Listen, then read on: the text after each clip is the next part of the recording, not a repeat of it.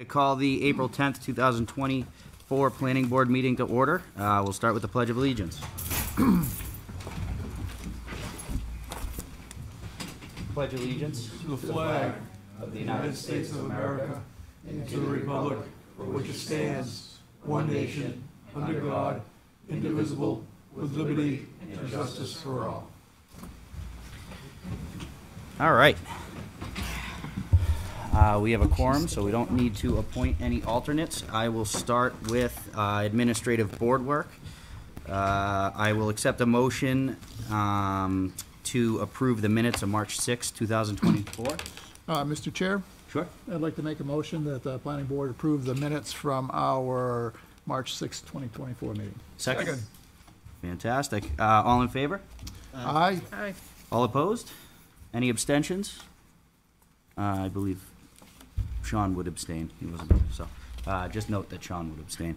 And I will accept a motion to approve the minutes of March 13th, 2024. Mr. Chair, I'd like to make a motion that the planning board approve the minutes of our planning board meeting from March 13th, 2024. Second.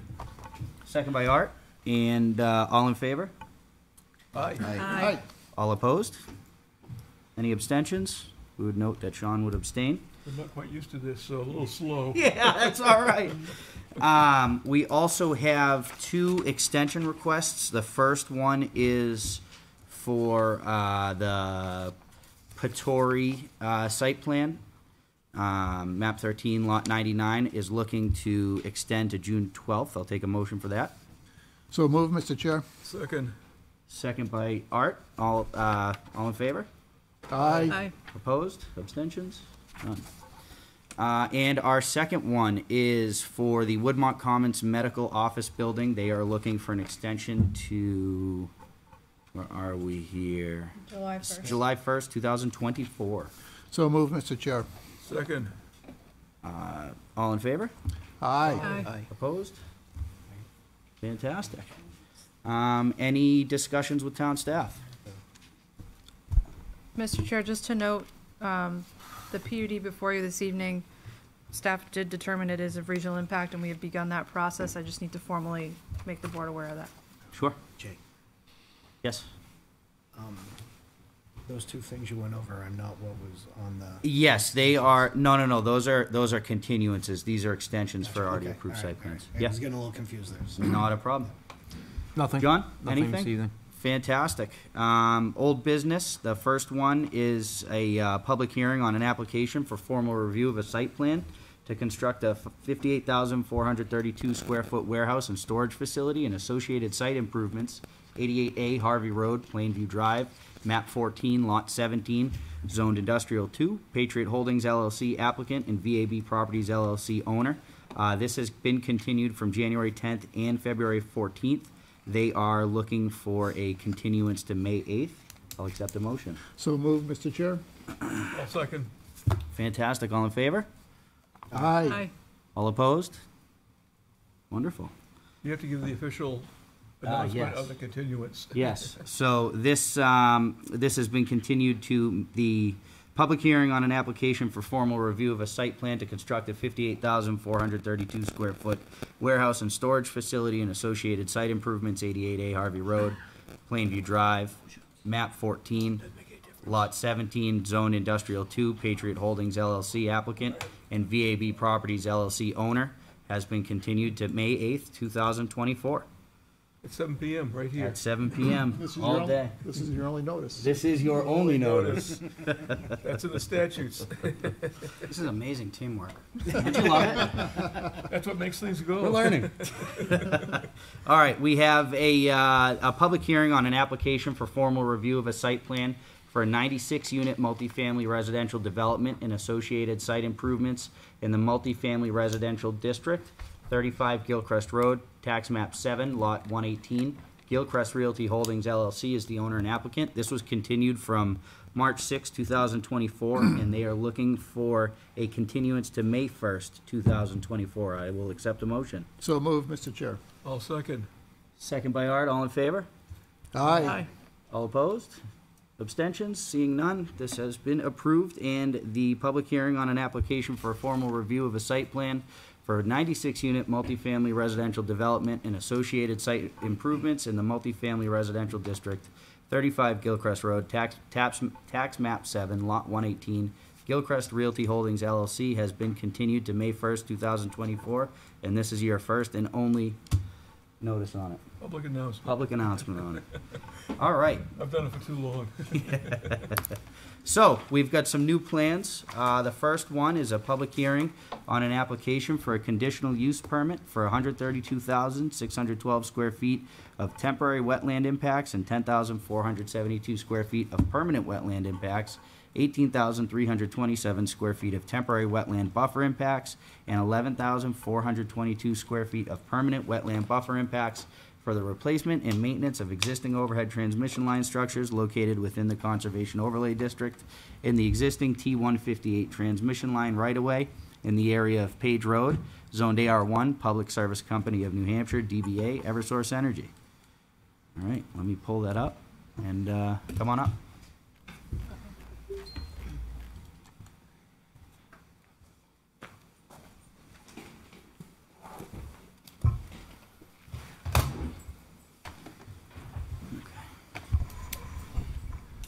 Well, thank you, everybody, for having us. My name is Kurt Nelson from Eversource Energy. I'm a manager of licensing and permitting.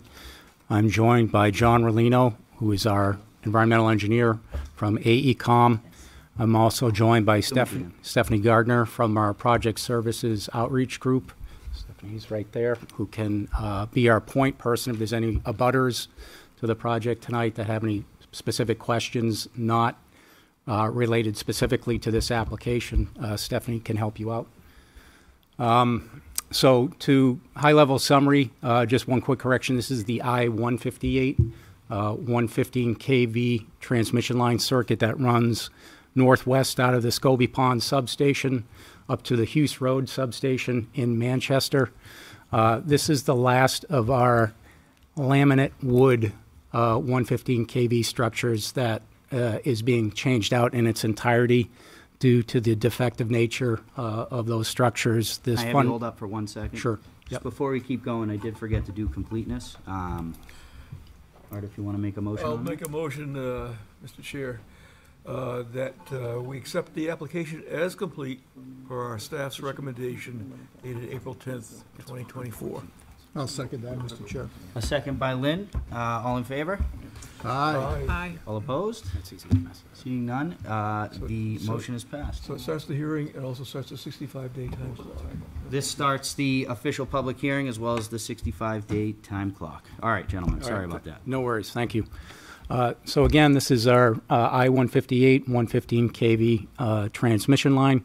The scope of work is very similar to the various change-outs that you have seen over the last few years.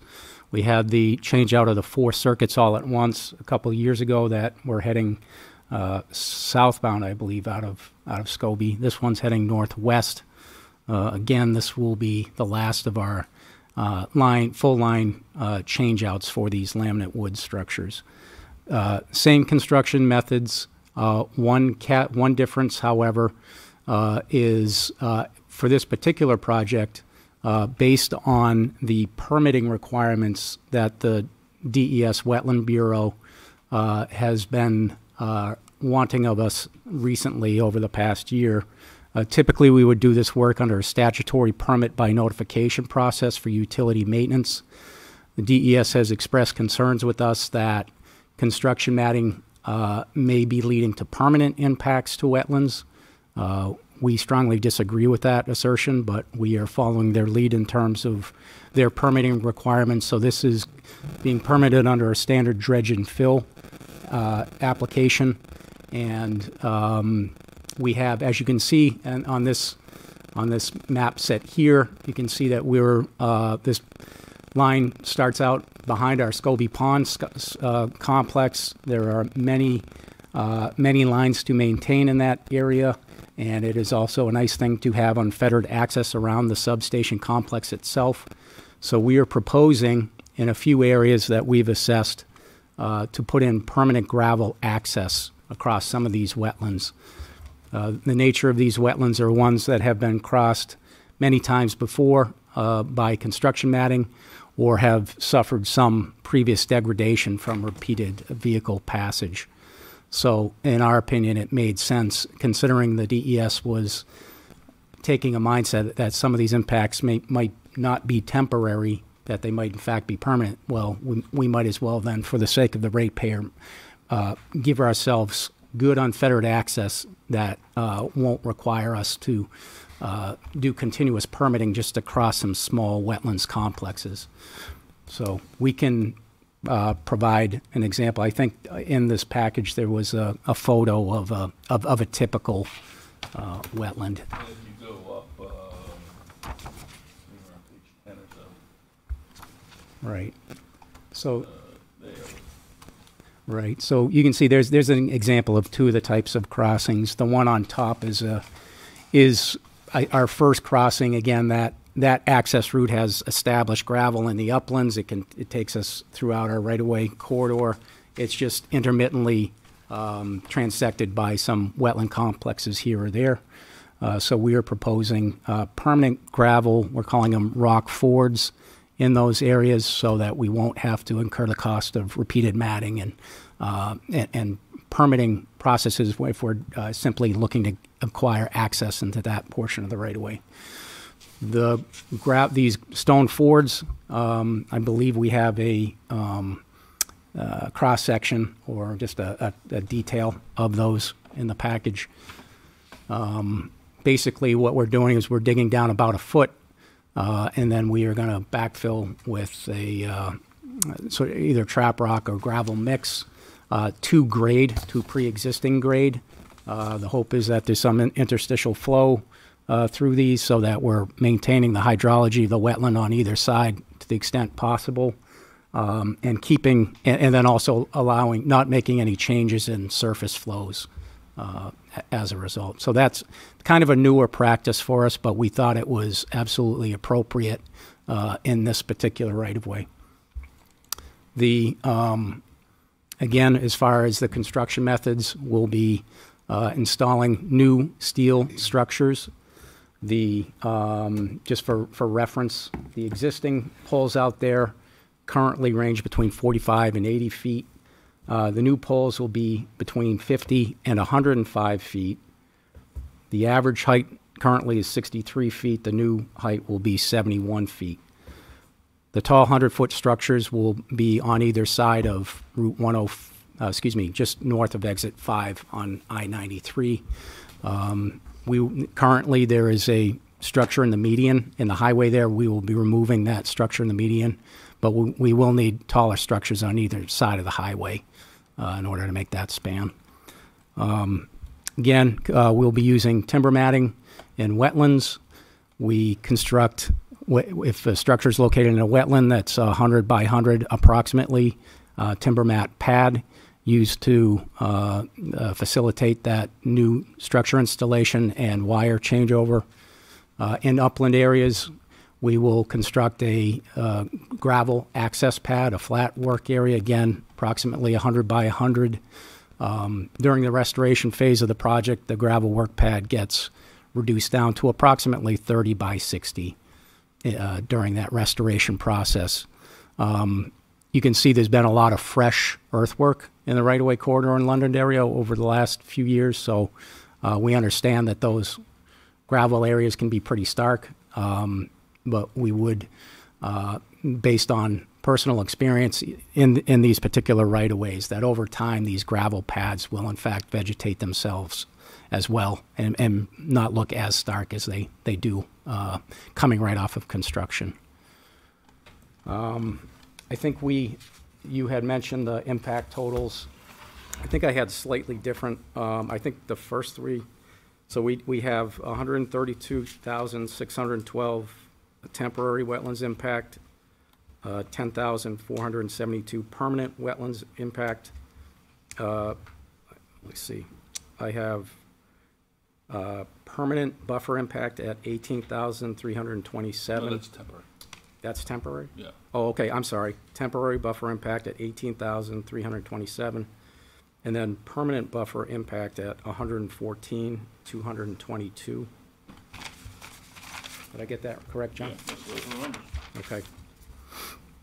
So we just want to get that on the What record. was the final number? 114, 114,222. 222. We have it incorrect in our staff memo. yep. So we're, Incorrect on their application.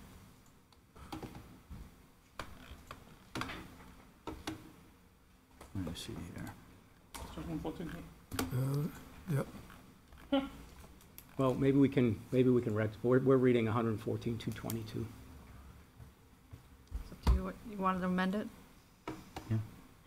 Make an amendment. Yes. I'm fine with doing that, but just to Have make it them just accurate. clarify that for the Yep. record Is this tonight? the CUP application? Yeah, Can we this provide, is it, can we yeah. provide you a copy? Was it in the narrative, maybe? I have it up on screen now, that application, but if you're clarifying what 114, 222. okay. Well, we've got a copy here. That's, Yeah. why don't you, just for the record, if you want to just show that. So we apologize for any discrepancy if that was, That's all right. Just want it to be accurate. yeah, it's about, just a tenfold. So just So- to confirm, it is not 11,422 square feet of permanent buffer impact. It's 114,222 square feet of permanent buffer impact. Correct. Yep, thank you. A large part of that impact is associated with the gravel access roads and uplands, which we like to maintain for future access and also for those gravel work pad areas. And John, am I safe to assume we may have overestimated the permanent? As I said, I think these are all based on our full build-out. We will reduce the size of these pads during restoration to some degree. We're happy to keep the larger number on record. Right. Certainly, yeah, you'll see many of the pads when possible we would pick at the maximum size, but if it is possible to shrink them in the field, they certainly will, and certainly as part of the construction process, they actually kind of get peeled back over time as less larger vehicles are out there constructing things. Sure. We were in front of the Conservation Commission last night, and there were two requests made. One was for us to provide a plan showing where we might propose putting in gates. We understand with the access and transmission right-of-ways by illegal ATV use on transmission right-of-ways is a problem everywhere, not just in places where you may be improving gravel access. So that is a deliverable which we will provide the town. We don't have it at this point. That would be caveat. I think there is a good location at the Scobie Pond complex for another gate. It's difficult for vehicles to get in through the main gate, but I think we can probably benefit by another gate at that complex. And then as we move through the right-of-way corridor, we will identify areas that might make sense, and we'll just want to reach out to the underlying property owners and get their permission, in fact, that they are in fact in favor of those gates. Sure. You said there was two. There was gates and what else? Number two was a request by one of the, a suggestion, and I don't know if that made it as a formal request by the conservation to the planning board or not, but we understand, all of our projects, by the nature of the work, we are impacting your buffer. We understand that. We're doing that in the name of maintenance of the transmission system. But I had made mention to the fact that we are paying into the state's ARM fund for our permanent impacts. He threw out the suggestion of paying into the town's conservation fund as sort of a mitigation for our disturbance in the right-of-way corridor. And on the face of it, Eversource has a great working relationship with the town, and we really do appreciate it. We understand how much work we do for the town. But I guess my request was to get guidance from the town in terms of whether what the mechanism of determining what that fee might be, or if whether it's sort of an ad hoc or how that would work. It was a suggestion thrown out that it might be similar to maybe the calculators that are used in the state's ARM fund.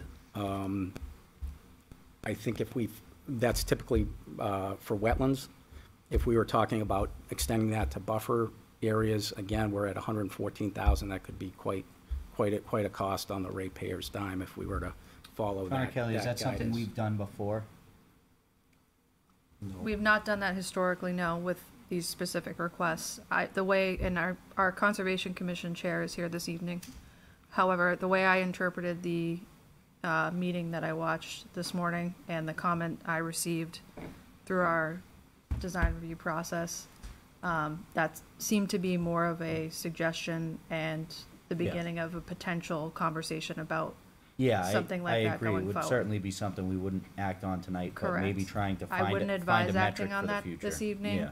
The other recommendation, however, with respect to the gates, we've seen that Yep. request in the past from the commission. Yep. And I just want to note as well that the commission did recommend approval of the CUP for this evening. Yep.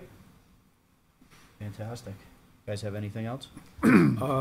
Yeah, if the board is comfortable and would like to condition that we provide a plan showing gate locations, that'd be great. Yeah, we'll go Yeah. through, we'll talk with staff, come through the board, go to the public, and then we'll talk a bit Mm. about the condition itself. So with the public hearing, I'll start over here at our staff. If you guys have any additional comments? I have nothing. I'll send Mr. Chair. Okay, I'll bring it over to the board. I'll start with Ann. I don't have any questions, but I hear you're good to deal with as far as the wetlands and anything you disturb, you fix it before you leave. Appreciate that, thank you. John? Mr. D? I have nothing, Mr. Chair. Lynn? Just one question. What's the life expectancy of the new poles? The number I most frequently hear is about 70 years. They're weathered steel, and the poles obviously have, it's a urethane coating, I'm told, on it. This is really The thick black, yeah. water-resistant coating at the base. On the bottom Right, portion of it, correct. yeah. Yep. Okay. Thank you. Mr.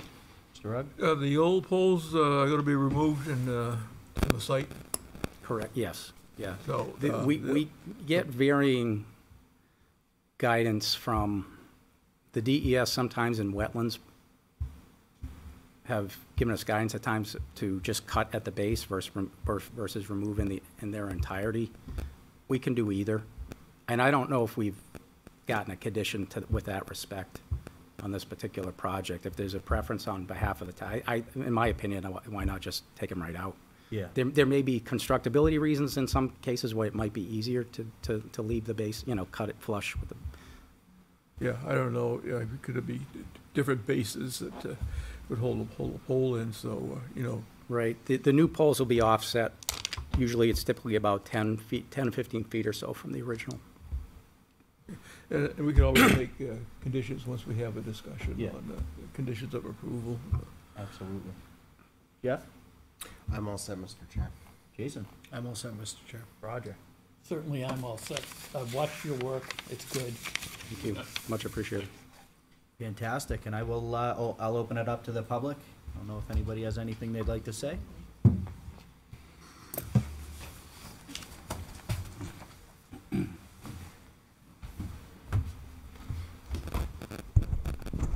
Ray Burson, 3 Gary Drive. I understand all of this is important. We're talking about bringing vital electricity into the town, but I would like to say this. This is having a lot of impact on the town of Londonderry in many ways.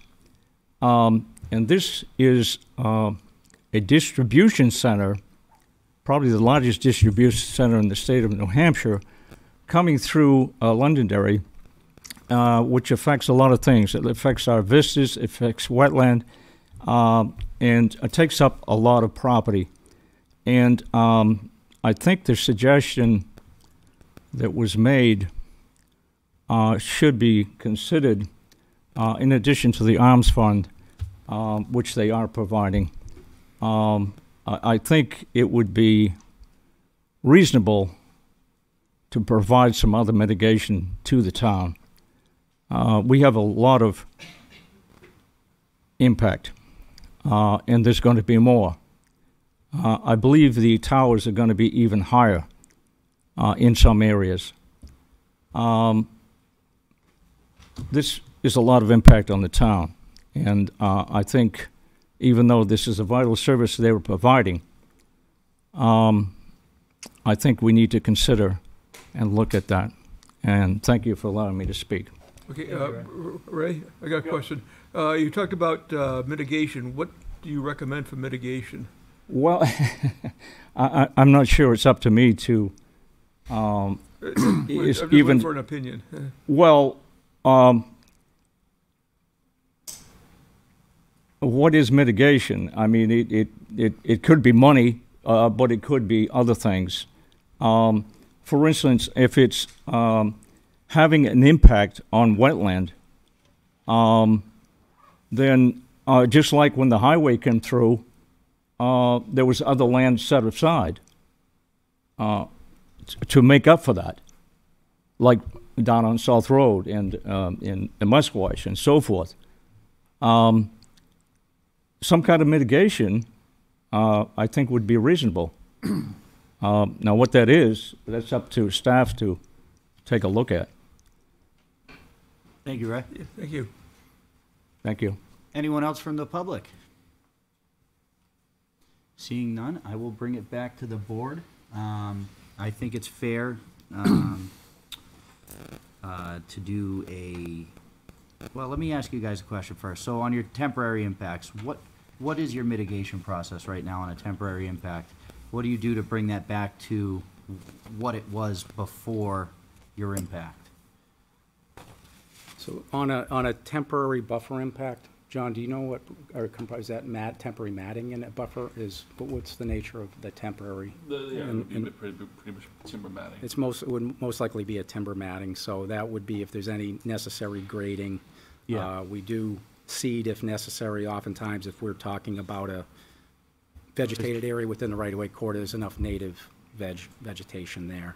So I would. That's my question is mostly to the vegetation itself. Right. You know, if you do make a temporary impact and, you know, I'm sure there's a lot of native species in there, Right. sumacs, blueberries. Do you look to replant that, or are you just coming through and cleaning it up and putting grass seed down? If there's, generally, we don't need to do, other than seeding as more of a stabilization measure Yeah. with grass. Yep. Generally, that native vegetation will take right over. Yeah, will reclaim itself relatively quickly Right. with what's there. Right. The permanent buffer impact that we are incurring via gravel access roads and gravel pads, permanent gravel pads, will revegetate. In fact, dare I say, there may even be some quote-unquote rare plants that will revegetate. Licorice goldenrod is one that comes to mind. In this I-158 corridor was our W-144 circuit. I want to say that was done on the order of maybe 10 years ago. That has vegetated beautifully in sections. So, so much of the Vegetated on itself with no, outside of your standard practice of That's- stabilization with a right. seed for erosion Right. control, there has been no additional measures of replanting native species, anything like that? Not to my knowledge on that project. There have been times where we have done that, and my understanding as a there have been times we have put down seed mix on top of gravel, and there has been some success with that. You know, that within, say, a 50-foot buffer, wouldn't be opposed to that necessarily. Is it necessary, you know, will nature do its thing as well? It will. Yeah. It does take time. Yep. Okay. I would be comfortable with a condition on putting the gates in as per the recommendation through the Conservation Commission.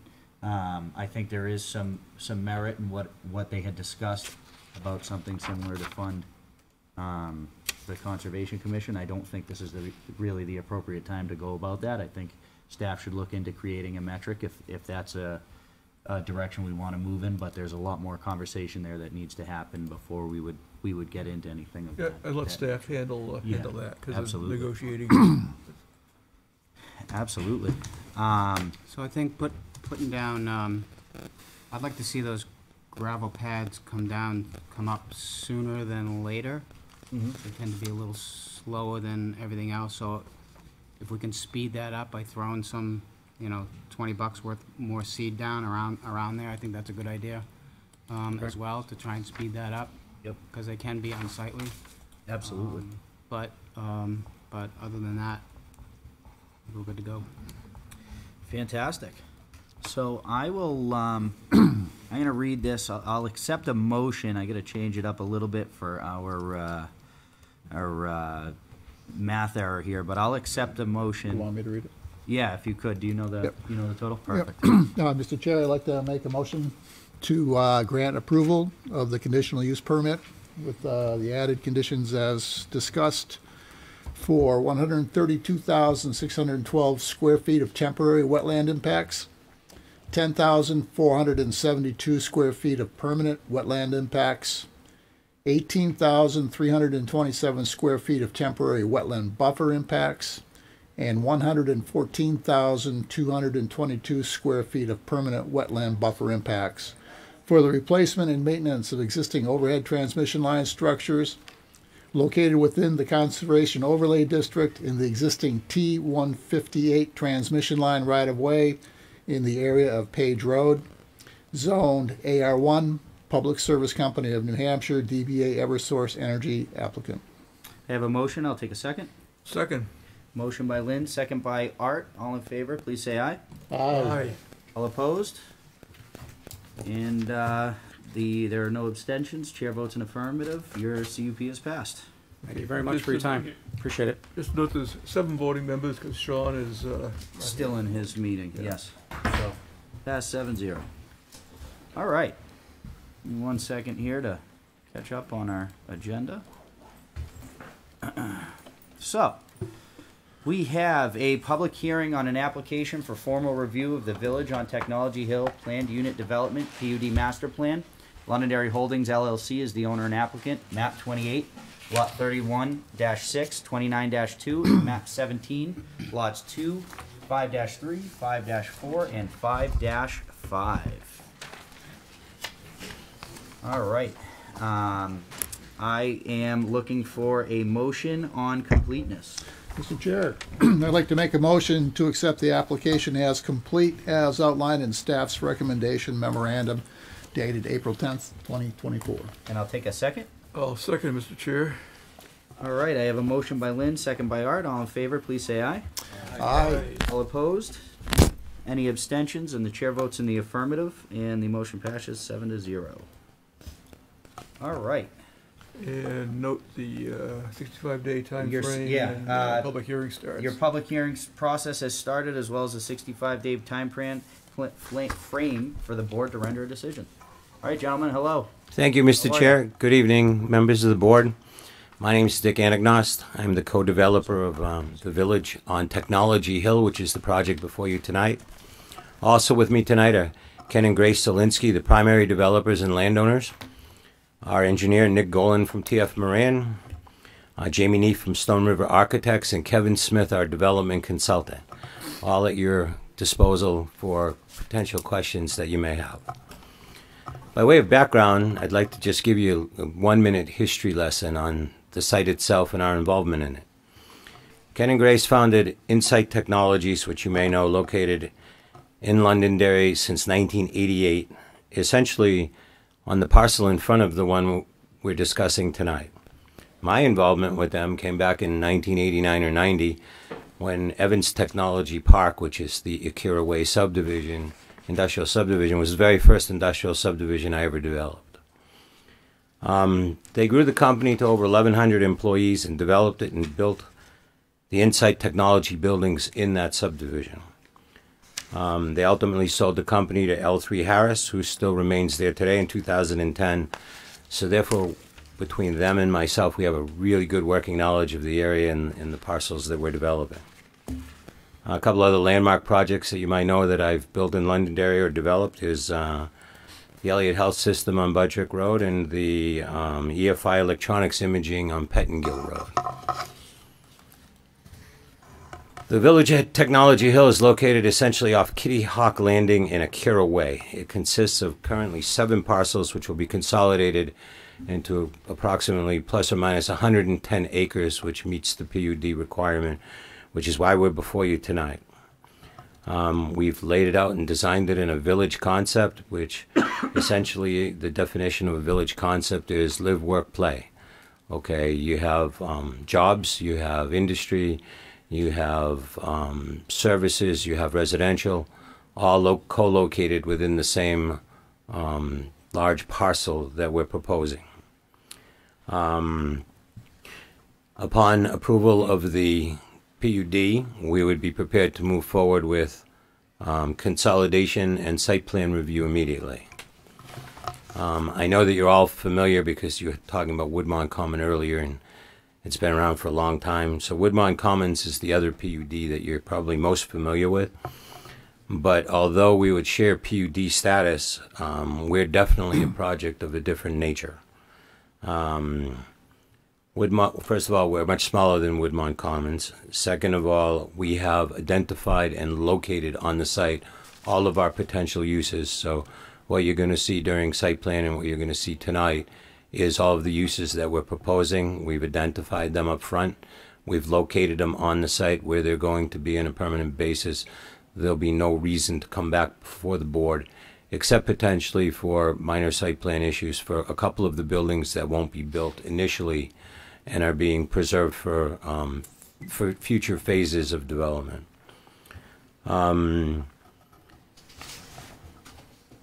Because we're going to be developing so much of the site initially, all of the infrastructure, all of the drainage, all of the roadways, and all of the amenity improvements will be installed all at one time up front, but during and while the buildings are being built. A large portion of the industrial space, which is another unique thing from Woodmont Commons, is going to be occupied by Envision Technology, one of Ken and Grace's latest business ventures. The site also will include a small office building, which will house their family office, and a building for On Point Systems, which is another company that they founded. So we have the tenants up front that will be occupying the majority of the space. Envision Technology is a really innovative company. It's focused on developing and producing electro-optical systems which helps their customers detect, see, and locate their targets. This is clean manufacturing. There are no major chemical deliveries. There is no smoke coming out of smokestacks. This is good, clean manufacturing that we're proposing here. The facility will employ up to 1,300 at full capacity, which will create essentially 1,100 new jobs that will be brought into the Londonderry. The second component of the village is the residential component. It comprises 439 housing units spread over 9 buildings. The largest challenge, which I'm sure you're all aware of because Londonderry is suffering it just like all the other areas of New Hampshire, is facing employers, is attracting and hiring workers, and that's difficult because of the lack of housing available to the workers. Our thought here is that primarily we will be servicing our own crews, our own executives, our own employees with the housing. So as part of the manufacturing process and our hiring process, we'll be offering housing to go along with it. There's very little housing, as you guys know, in the northern part of Londonderry. So therefore, by having it available, it moves right into that live, work, play status that I talked about earlier. This will significantly increase the labor pool from which we can draw from, but it also attracts labor pool to the neighborhood for our neighbors as well. Historically, village concepts are not new. Okay, the mills in Manchester are a village concept. The mill in Londonderry is a village concept. It always started historically with a manufacturer or a business establishing itself and then its workers building housing all around it in order to supply the workforce. So essentially we're just going back in time and reviving a concept that successfully worked for centuries. The housing is going to be a mixture, so therefore we can accommodate engineers, line employees, as well as our executives. The next largest challenge facing employees and our ability to hire them, and this again I'm sure is well known in Londonderry as well, is the lack of child care availability. The third facet of our village concept is we will be providing a 9,200 square foot child care building to provide child care for our employees and for our residents on site. And then lastly, in order to mitigate or minimize the number of trips that need to be made to and from the site for various minor necessities, we're proposing a 15,000 square foot commercial building. And in that commercial building, we are looking at somewhat which we historically characterized as neighborhood retail. So a small general store, a place that you can pick up things that you need, breakfast, lunch place, so that you could get your coffee before you went to work and those kinds of things. So it'll carry a wide variety of convenience items and product lines.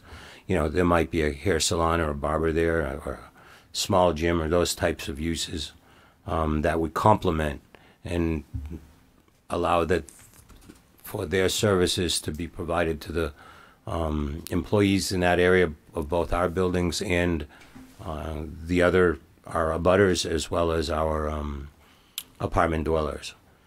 We've conducted a fiscal impact study, which we've submitted to the town already as part of our site plan development, the results of which are very positive, and we are very tax favorable to the town as an overall project.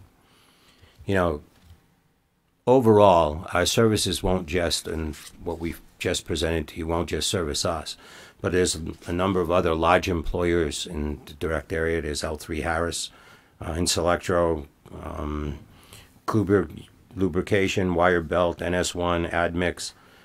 You know, there's other employers on Kitty Hawk and Harvey Road, Ricker Avenue, Tinker Avenue, and Abbey Road that would all have direct access to everything that we're proposing here tonight.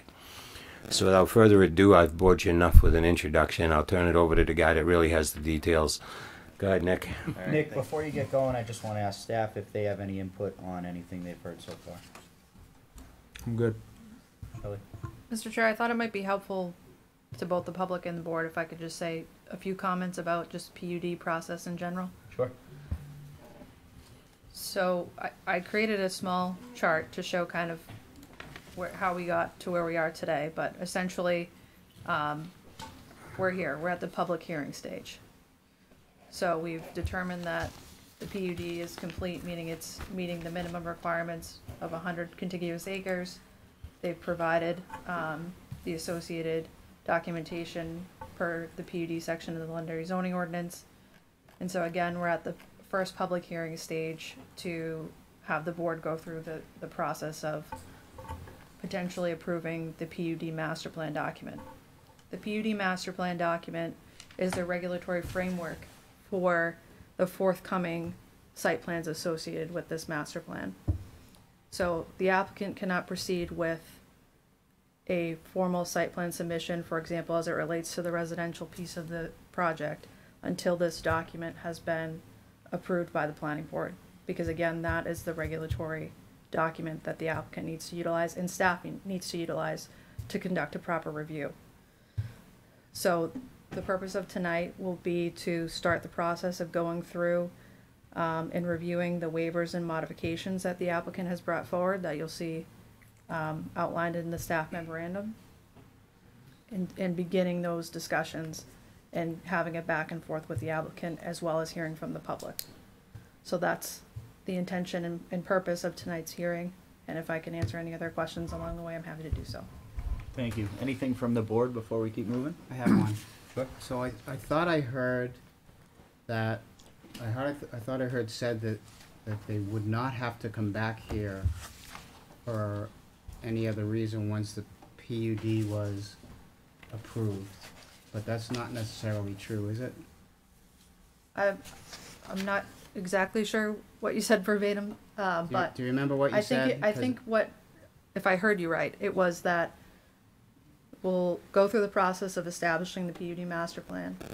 Then the applicant will still have to come back for a hearing process for the associated site plans. Right, so all the If they site have- plans still have to come back Correct. here for But there are approval and- portions of the site plans, for example, some of the manufacturing buildings that are phased or that have elements that aren't set in stone yet, that they may need to come back to the board for minor review. I think the purpose of that comment was to point out the difference between Woodmont and this PUD, meaning they have everything almost 100% established with the exception of a couple of buildings that they may have to come back for.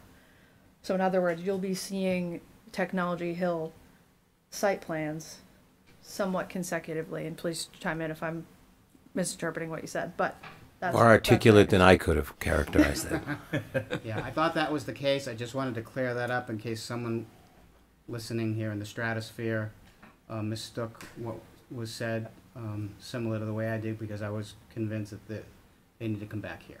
So after For some we things. establish the PUD master document, we will continue to have public hearings on any associated site site plan plans. with the PUD. Right. Thank you for the clarification. Thank you. Thank you. Yeah, that's good. Anybody else? Yeah, the fiscal impact analysis report, when was that submitted? It was just submitted for review by staff. Okay. It hasn't been, or has it been?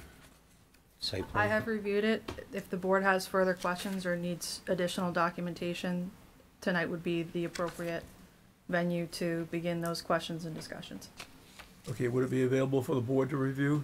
It's in your, It's packet. yeah. Oh, okay, I haven't got that far yet, so I apologize, so. Thank you. Fantastic. All right, Nick? Certainly, take it away. I'll get a microphone here. Kelly, do you happen to have the overall PUD graphic? If not, I do have a flash drive that has it on it otherwise. I think so. And that is, do you need to know what page it's on? Yeah. See if I can get you there. Yeah, I got it. I got it. Got it? All right, perfect. All right, well, good evening, folks. I'm extremely excited to be here to talk about this project. We're not quite at the culmination here of it, but we have been working on this project for a considerable amount of time. I want to thank John and Kelly for their time and help guiding us through this process to make sure that we had an appropriate understanding of what a PUD meant and how best to orchestrate our submittals. So, as Dick mentioned at the opening here, there were certain project objectives. This is an industrial mixed-use project with key components being the ability to walk to work, creating well-paying, highly technical jobs.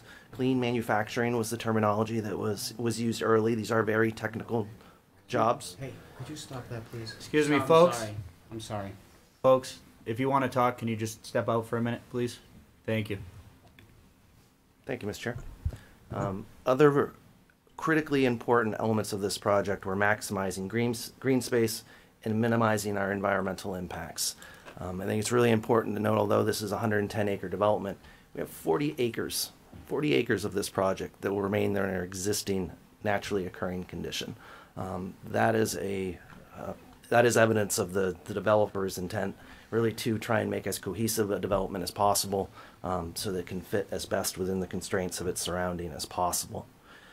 Other important elements were creating those recreational opportunities. You'll see there's an abundance of open space, which I'll make sure I address as part of our presentation tonight. And really creating what would be a sustainable community. We'll talk about the various elements. Dick did a nice job to give us the preface as to, yes, we have a retail area to better support our employers, our employees, providing the opportunity for appropriate, nice housing in immediate vicinity to these workplaces. It's just a tremendous advantage. And what we can see when we look at our overall planned unit development map here is really the overall locations of these elements. I think it's important to point out just a little bit of this existing lot in itself and what brought this project together. You know, the overall site location relative to surroundings. This is the north side of Londonderry, east of the airport and west of Route 128. We're sandwiched right in between Akira Way and Kitty Hawk Landing. Akira Way being to the north and Kitty Hawk Landing to the south, providing two appropriate points of access and egress to the overall project site. Noting that the layout of the overall facility and the roadways provides the opportunity to separate our trucking and more industrial use traffic from our residential components, which again, it's a mixed use development, but doesn't mean things need to be right on top of each other. It means that we need to design this so it's cohesive and that so these elements can work together. Relative to the underlying zoning district, it's important to at least make sure we note that this is Industrial 1, Industrial 2, Commercial 2, and Agricultural Residential. So much like our project, our underlying zoning districts also have an abundance of options. Dick mentioned in his opening that there are 7 lots that will be consolidated in order to accommodate the 110 acres overall for this project site.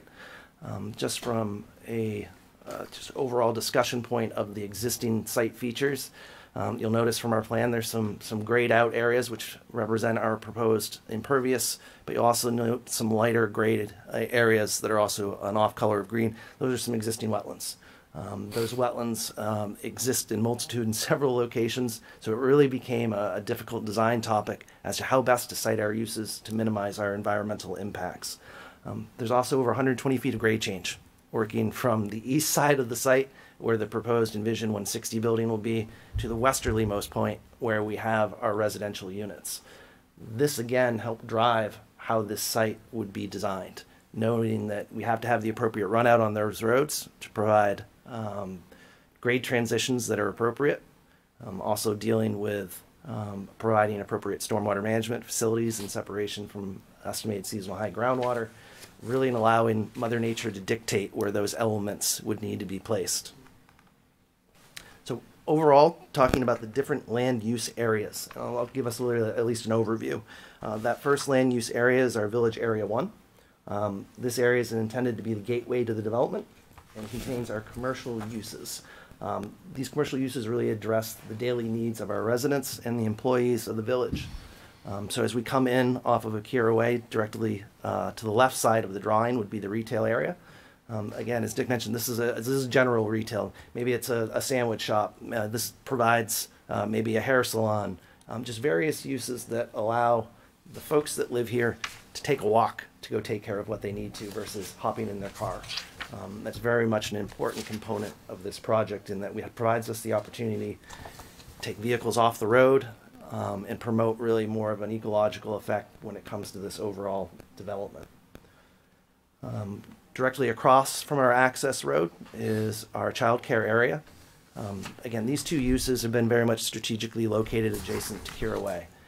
Provides the opportunity for those areas to be used not only by the individuals who live in our development, but for folks who live outside of it. And it also provides the opportunity for them to use those businesses without coming to the interior of the development. They don't need to drive through the residential area. They don't need to drive through the manufacturing areas in order to best utilize those services. Our second area, as we work our way south, there will be a slightly cambered bridge that will cross.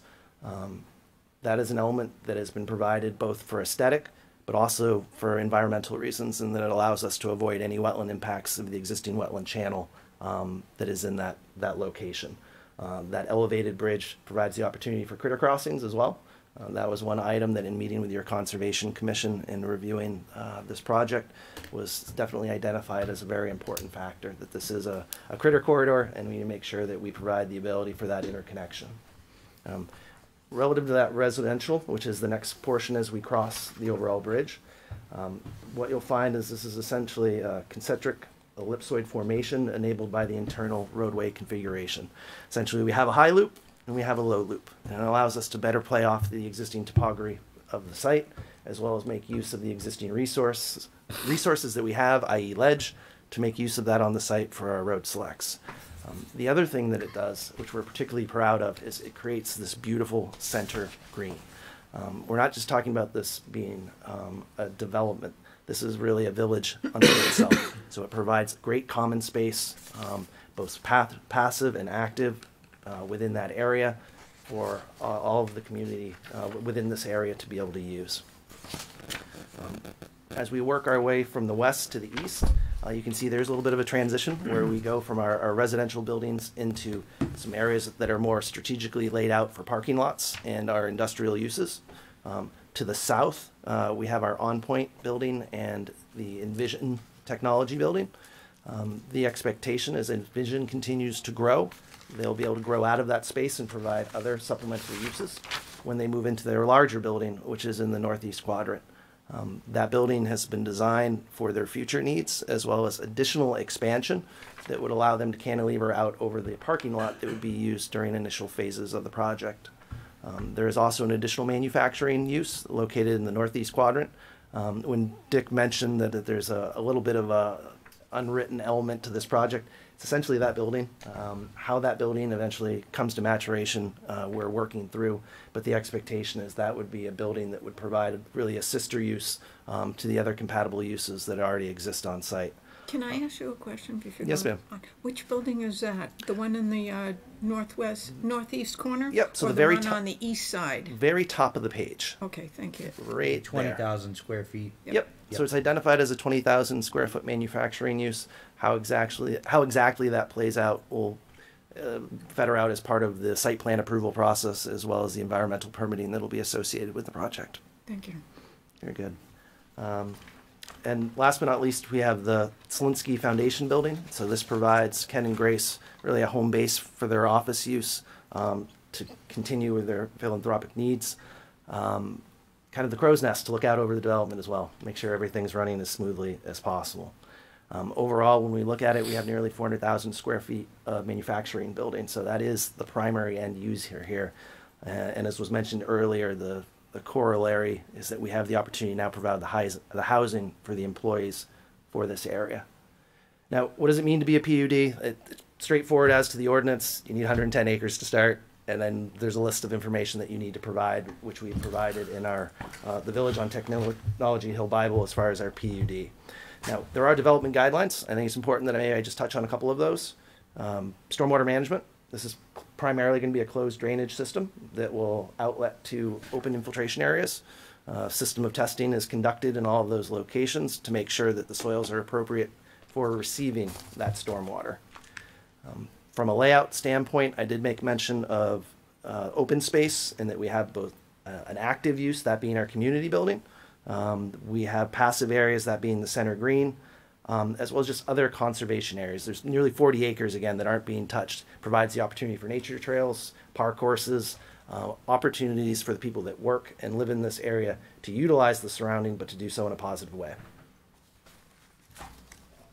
From a landscape perspective, we're fairly consistent with your regulations. I think there's one minor departure as it relates to parking lots, in that when we look at this overall design, the residential areas in and of themselves, you don't see a traditional 100, 200 space parking lot like you do with the more industrial type uses. Street parking. It's intended to be more of a residential layout feel so that it is a community. Relative to those roadways and that parking, I'd be remiss if I didn't mention there is a traffic study that'd be associated with this project. That traffic study was scoped with the town staff. The traffic study has been completed and it's been submitted for review. Our expectation is that the ultimate approval would be done in accordance with the site plan approvals for this project. There are always changes to square footages, minor elements that require revision, so it seems most appropriate that that traffic study be approved in connection with the site plans that are submitted. I think it's very important that this was included, though, as part of our overall package, and that it's known that there has been an evaluation done. It has been scoped with the town. It's not this ubiquitous item that is an unknown. We have a clear understanding of the traffic impacts that would be associated with this project. Now, I've mentioned here and there throughout the presentation that there are a couple of departures from the regulations. The original submittal of the PUD asked for 20 such departures. We've since whittled that down to 16 with the help of staff and an acknowledgement that several of them were simply not required. Areas in which we were asking for departures, we don't have to ask then for a departure to have the departure, essentially. So there were 4 items that were able to be immediately eliminated. Before I talk too much about those elements, though, I think it'd be good to would you mind speaking a little bit to the architecture? I think you were one of the focal points in the conversation we had with the Heritage Commission. Sure. So back in December, we appeared before the Heritage Commission. The exemplars are in your package of what we presented. We're still refining the architecture at this point through the design of the buildings. It's tough to go much further without... I'm sorry. Oh. Let me make it easier and face you. No, you can continue on. Thank you. So as I was saying, the architecturals were well received by the Heritage Commission. We received some positive feedback. We've incorporated the elements that they brought up during that meeting. We would be re-communicating with the Heritage Commission as we go through the site plan process. We have Stone River Architects with us tonight. They will be with us throughout the entire process. They're further developing all of the floor plans and construction documents as we speak. One of the benefits of having a project of this magnitude and having the essentially blank canvas with which to start is, you'll note that the apartment buildings, which are usually peaked roofs, have flat roofs. We intend this project to be fully solar as much as we can produce. So there'll be solar on top of the apartment buildings as well as all of the industrial buildings that you saw, which will give us an opportunity to generate a significant amount of power. And all of that power, for the most part, will be utilized on site. We'll still have to supplement some from the grid, but we're attempting to generate as much power as we possibly can and be the end user of that power. With Nick's very articulate presentation, you can see that the uses, although different, and typically, historically, you find the residential in a residentially zoned neighborhood and the industrial in an industrially zoned neighborhood, you can see how the uses are symbiotic and they work together. Okay, and that essentially is the essence of a village concept, where you cluster all kinds of different uses to support one another in the overall process. So stay tuned during site plan. We'll be doing full architectural presentation. If you have any questions tonight, like I said, our architect is present. However, we did receive very positive feedback from the Heritage Commission. You have copies of the initial presentations in your package, and we'd be happy to answer any further questions regarding architecture. Thank you, Dick. Board have any questions on architecture? I think the buildings are very handsome. Yeah. And I like very much on the residential building, the architectural feature that the peaked roof, which I think created a little bit of a problem for you on height by 10 feet, but I'm very confident that our fire department has a hose that will shoot water 10 feet, so I'm not that worried about it. The only thing I would say about that residential building is it's hard to tell on this cartoon drawing, because that's kind of what it is. If there's any kind of cornice on top of that building, just to draw the height down a little bit, and if that was possible, I know you're going to have, you know, solar and photovoltaics, PVs, and whatever on top of there that you don't want to detract from, but I think that would add a little spice to the building as well. But other than that, I think the buildings are quite nice looking, and frankly, the only people that will see them are the people that are going into the development, and you would really need to go in there for a specific purpose. So, you know, it is what it is, but thank you to the architect for putting together some nice visuals for us. If I may address something, Mr. Chair? Absolutely. You're right, we had asked for a 10-foot differential. It's really a 5-foot differential. And at the top, the buildings are really 46 feet to the roof line. And there's a parapet that comes up that essentially hides everything that's on the roof, including the solar panels themselves. But it's really only a differential of 5 feet. And the reason that we chose to go for the waiver of the 5 feet is because we have an area where we're providing full access for firemen, for inspection, for maintenance on the solar thing. So what it is, it's a stair tower, essentially, that rises 5 feet above that roof line. That is the reason for the waiver. Sure, and when you come back with your buildings, the fire department will weigh in on it anyway, so. Absolutely. Yes, as the site plan, there'll be a lot greater detail that gets applied. Jason? I had a comment about Hold on one the second. design. Jason? I want to echo Tony's on the architecture. I think it looks great. My only question is, with the solar, did you check with the airport about any reflection? Because that is coming in right on a flight path. So. We have, and the building directly down in front of us also has solar already. But we have checked with the airport. Okay, thank you. Ann? I was surprised you were saying something about cohesive design, because you vary between contemporary and colonial, basically. Why not carry one theme over the whole development? Like you have a great contemporary building in the Solinsky building, and then the industrial buildings look pretty appropriate along with that building. I'm wondering why you went with, you didn't go with that for the whole theme of the, you know, the businesses out at the street and the child care center and the residences. Forgive me, I'm going to go way out on a limb here. I'm just saying that because I'm just questioning, because it seems so, you know, odd that you'd have contemporary and also more traditional together like that. I'm going to put words in the architect's mouth now, and he's probably going to come up here and hit me. He's actually trying not to You got him squirming. I He's mean, squirming already. even if you went mid-mod or something like that, I mean, So we're looking to pick up some of the colonial history of the town of Londonderry while providing a modern contemporary look to it. Okay, so thereby you have the mixture of the two styles. And if I said anything out of turn, he's going to come running up here right now. Anything you want to say? You're good. Great. We'll leave it at that for now. Sure. okay, if you're happy, I'm happy. All right, keep on going. Okay, so relative to us, that is really the formal part of our presentation. The reality is we realize we have some departures. Those are things you'd like to hear about, and we're happy to take those in order if we'd like to do that. Or if there are just other general questions we wanted to address before we jump into those, whatever the board's favor is. I think we got our questions right now out of the way. Ann, you look like you might have I one. have something about the whole document. Do you want me to save them for later? Or? Yeah, save it for a little later. Let's go through the next stuff here, and then hold on to that till we get bring it back to the board. Okay. Well, if it's okay, what I'll do is I'll use the staff memorandum as our agenda, and we'll go right through it. That'd be great. So relative to the first item, which is section 5.1, which is the residential development phasing.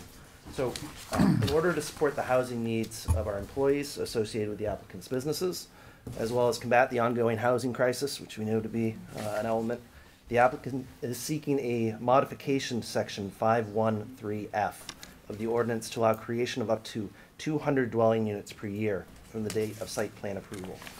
This timing is consistent with the anticipated building timeline identified within the PUD, which would see the construction of the project over a span of 4 years. As Dick had mentioned in his opening, we're coming in, the idea is to rough grade the site, install the necessary infrastructure, our roadways, the drainage components, and then it's just a system of getting each one of those housing units online to then be able to support the businesses. If we followed the ordinance, which only allows 20 per calendar year, we'd only be able to get up about half a building a year, and we'd be under a very long duration in order to see this project come to fruition. So the request is for 200 units a year in lieu of the 20 that's identified in the ordinance. How many units are in a building? It does vary. I think at our largest we have 55, and at the smallest it's 43. Thank you. Sir. So just so that the board understands again, so Nick's initial requests of these that are in the PUD, they were very broad brush. Yes. And again, so when Kelly and I looked at this, it's like, what specifically are you asking a waiver to? So we spoke with Nick last week, and Nick has refined it. He did provide us, and I haven't had an opportunity to look at what he's refined it to. So this evening, I have no comment. Now that he has a better understanding, we'll have a better understanding. And as he indicated, there's some things he was asking a waiver for that there's no need for it. Believe it or not. So. Yeah, no, I have to thank, again, I got to thank Kelly and John. They took the time to reach out and say, hey, pretty broad brushes in a few areas. Can we tighten up the verbiage here so the board has a better understanding? So we've taken that opportunity. So Mother Nature gave us an extra week. with the board meeting being canceled last week. So it's given us the opportunity to really go through the ordinance, refine the nature of our requests so we can be much more poignant about what we're needing. So I'll be able to read those elements as I started to, relative to these, so.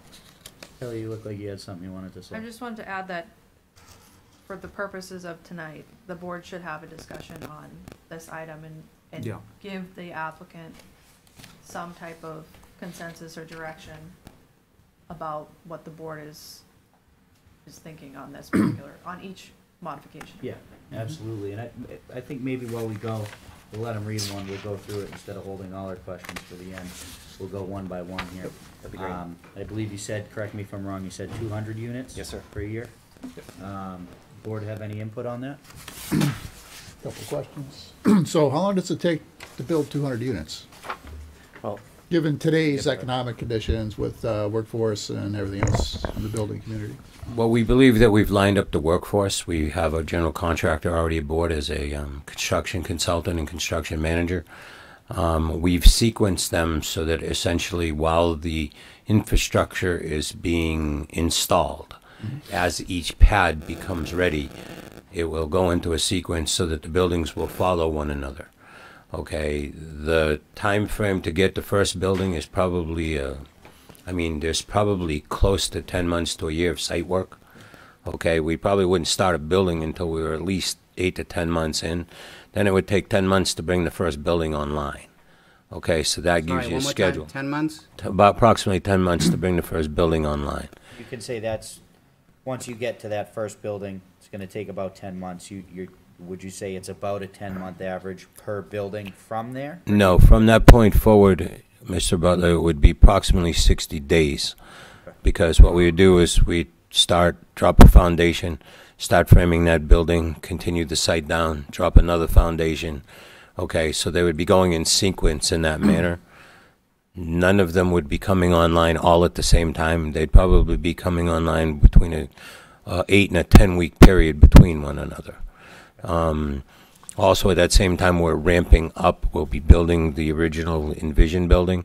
So we'll be ramping up employees, so we'll have ready product for the employees when they come to work. So we're going to kind of time the first couple of buildings along with the first Envision building to be simultaneous with one another so that we have the housing available for... Housing for the staff of the building. Exactly. Yeah, that was my other question, as to how you're going to be phasing that out with building the industrial buildings, so. Good. Yeah, but Woodmont has a waiver also. So your waiver will, you want to be released from phasing, but you want to phase now. So the manner in which the ordinance spells it out is it says for our type of development, it would only allow up to 20 units. 20, We're right. saying in lieu of asking for a waiver, we just want to modify that and say, can we do up to 200 units in lieu of the 20? So if you got up to 200, then you're talking about 200, then another year, or 200, and then the rest, the third year. Essentially, with the Give or take. 439 units total. Full build-out is approximately 48 months. So if we can get 200 in the first year, the rest will follow directly into that timeline. Does 48 months include your first year of site work? Yes. Thank you. Mr. Chair, if I could just add a comment. The way that the standard is written now, based on the 20 units per year, it states that's from the date of final approval.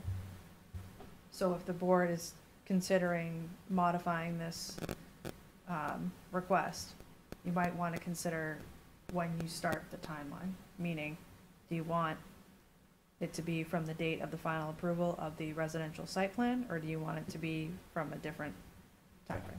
Yeah. So the issue with phasing came up, and you all know this, but I'm talking to other people. The topic of phasing came in to try and protect the school district and the taxpayers from a sudden influx of X number of children that they didn't have space for, room for, teachers for, or whatever. That was the whole idea of phasing. You all know that. The number of children per unit has gone down according to Southern New Hampshire Planning Commission, and I believe it was 0.17 0.17 per unit for multifamily housing. per unit from multis. So in this case, if you went to 200, that's 34 kids a year, which comparatively speaking, if the school district has a year in advance for site work, can plan for, if they actually hit the .17, which I think it's been lower than that, but in Londonderry, but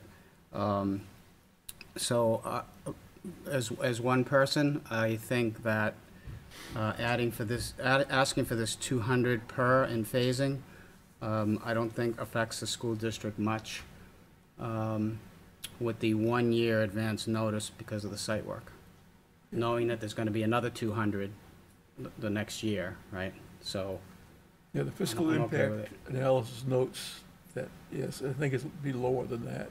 yeah, so I'm okay. I'm glad that it's going to be phased instead of just the 400, and I think it's okay. I think it's safe. Again, there's a 12-month window there too that the school can prepare and say, hey, we should expect X amount of kids the next school year. Correct. Jason? I agree with you. I think the phasing is, but I think we're more likely to see a higher number of children per unit here, simply because of the on-site childcare. That's going to be a value add for a lot of people. So I think we're likely to see more families that have kids. So I don't think it's a deal breaker or anything, but I think we're probably going to see more than that .17 per unit. If I may make a point, Mr. Chair? Absolutely. Just remember that those children dispersed over 12 grades, so. Right. Yeah. Yeah. That's the point. That's why. And to that point about the childcare, that also gives the school district an additional metric to look at to say what's coming if up. that, because they know all the childcare places around. Now you're going to have another one. If they know there's 11 3-year-olds in there from that development and they have access to that information, then that's additional planning that they have to use. It's almost another tool in their toolbox to prepare for what's ahead of them. Correct. Yeah, I don't view that additional number as like being Yep. it's going to suddenly flood the schools. Right. Well, yeah, you also have to kind of, I mean, when we think about the school district so I'm looking at this and that daycare center, that's huge. That's huge for this development, huge for our community. I'm also looking at it from the standpoint of, by law, we provide what Londonderry calls LEAP services, special education services for school-age students that have identified there. So those are mostly identified in the preschool setting. Funding's available. We have Moose Hill that houses that.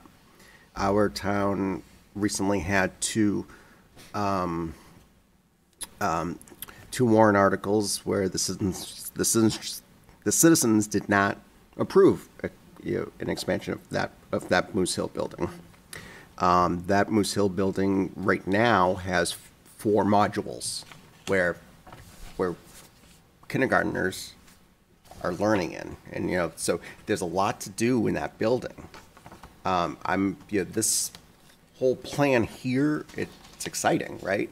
That live, work, play aspect that you worked on. I remember being on the board of the Live, Work, Play Governor Lynch initiative 10, 15 years ago when I was a young professional.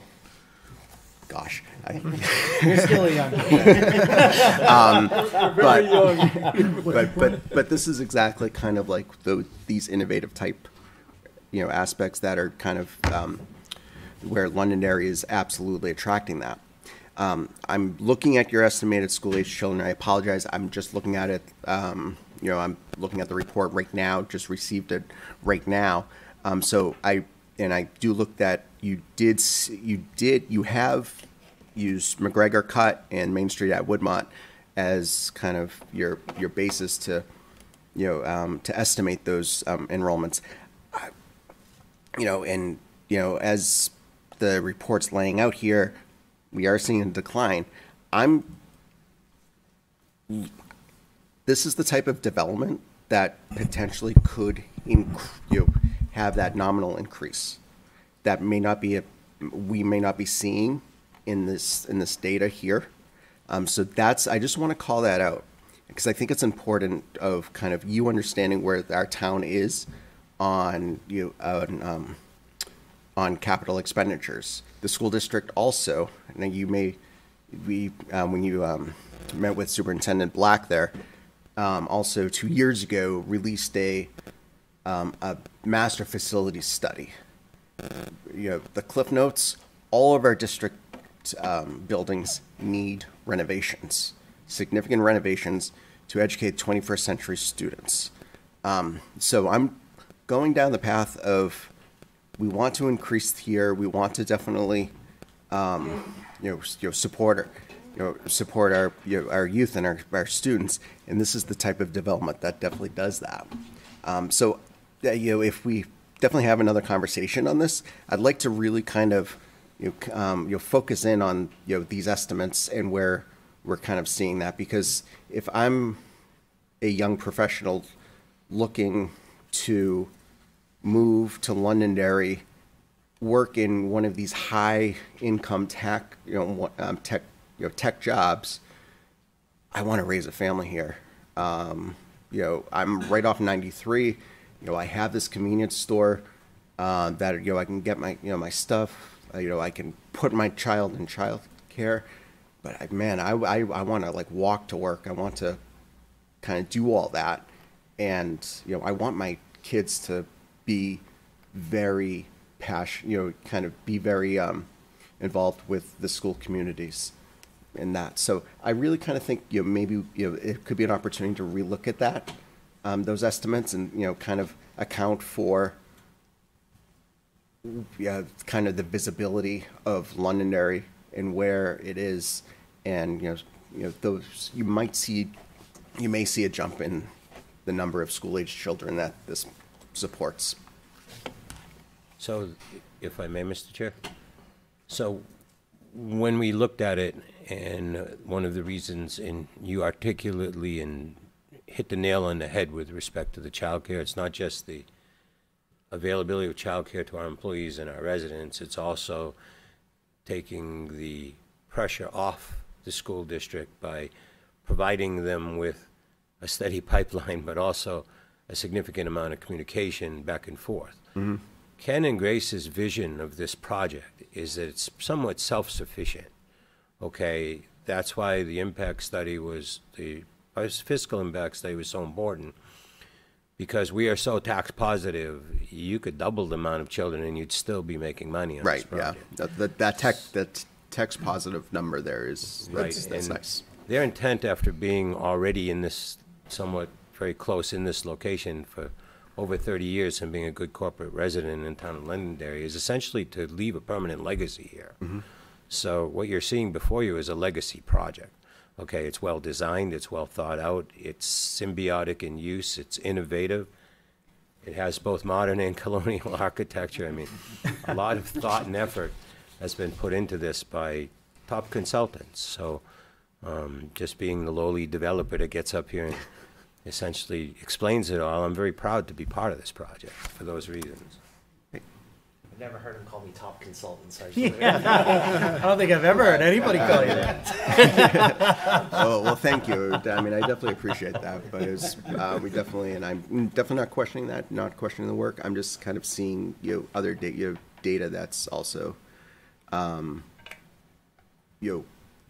we didn't definitely see not only ours, not only Moose Hill, but Nord School was also definitely on that feasibility study that that had a lot of different kind of needs to it, and that's where these students would spend their elementary years.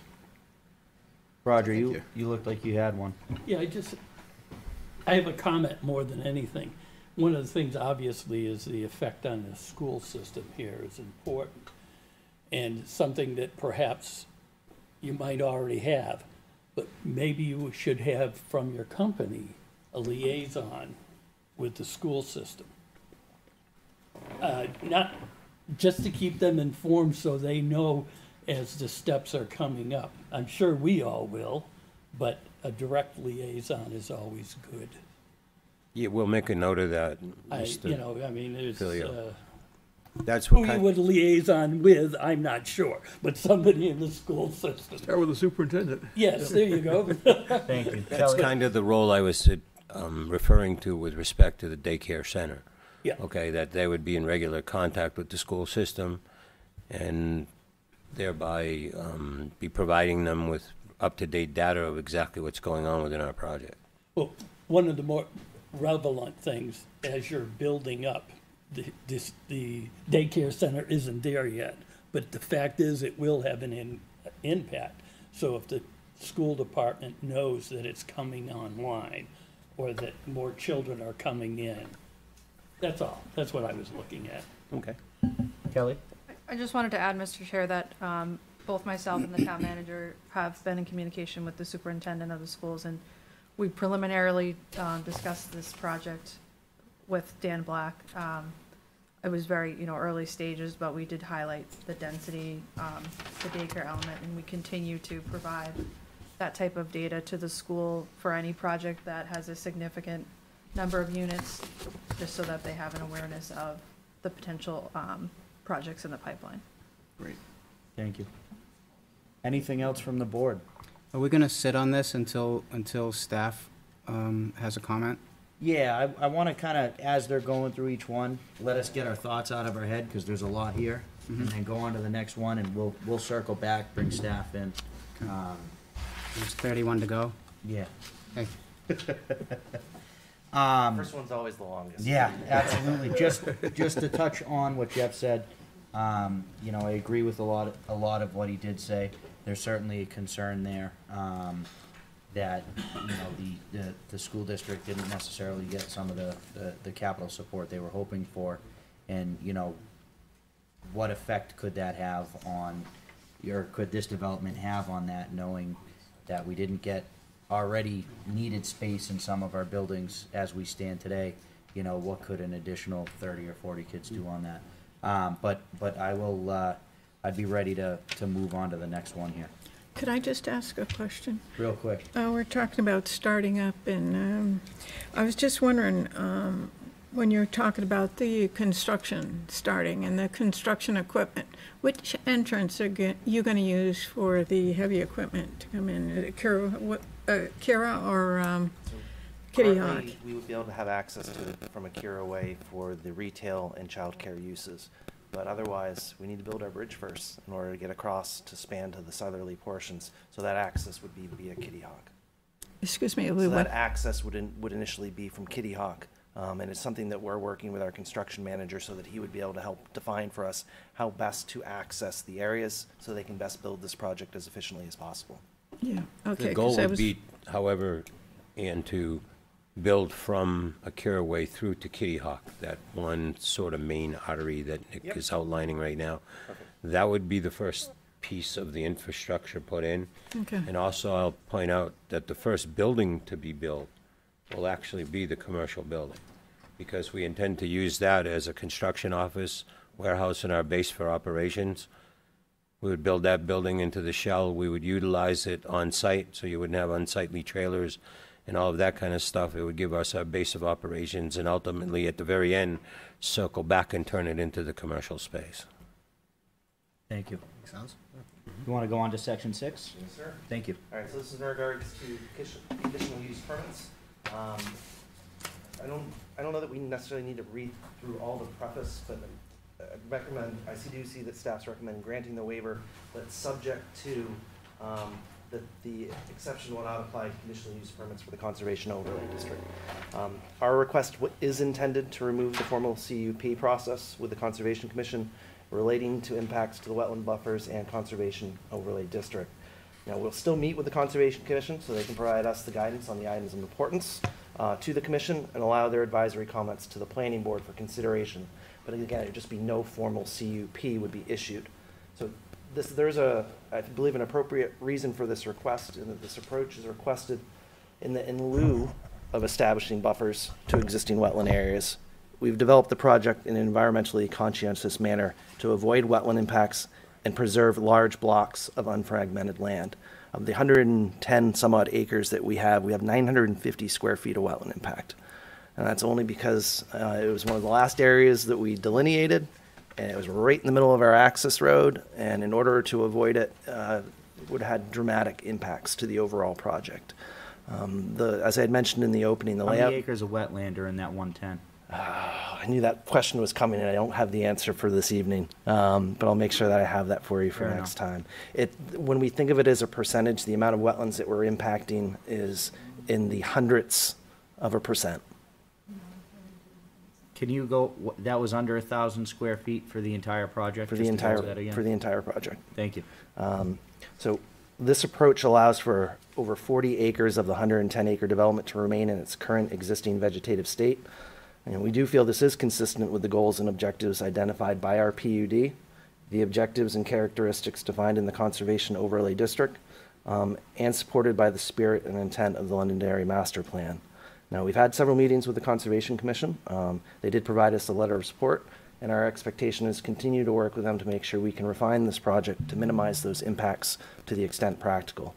Now, this is in regards to Section 6, conditional use permits, but it's very closely tied to Item 4, which is Section 4.61, relative to conservation overlay districts. So if I may, Mr. Chairman, can I take these as one? Absolutely. So we are requesting a modification here.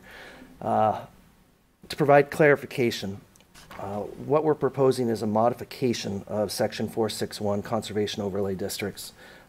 It's not implying temporary wetland impacts to accommodate appropriate work zones adjacent to new structure. What we'd like to do is revise our request to state, if granted, would allow a retaining wall as close as 5 feet to the edge of a jurisdictional wetland. This modification is intended to accommodate retaining wall construction, and no temporary wetland impacts are requested at this time. In reading our original submittal, and thanks to John for pointing it out, it's too broad brush. A structure, any structure could be within a certain distance of a wetland. That wasn't our intention. Our intention was to preserve as much of that wetland and the surrounding area as possible, which those retaining walls allow. You do need a certain construction area. Most of those retaining walls that we do have are preliminary designed in the nature of 4 to 5 feet tall, so that provides that 1-to-1 setback so that they could be constructed. Our expectation is there, beyond that, less than 1,000 square feet of wetland, no other wetlands would be impacted as part of this project. So with those two items in concert, that we've designed this project overall so that we could have these large blocks of wetlands that would be able to remain in their current state. We are asking to work closer to them. What that does essentially is it moves that buffer that would otherwise be established back up against the wetland of itself, but provides the opportunity for a larger, more cohesive area to remain intact. So that's the nature of our request.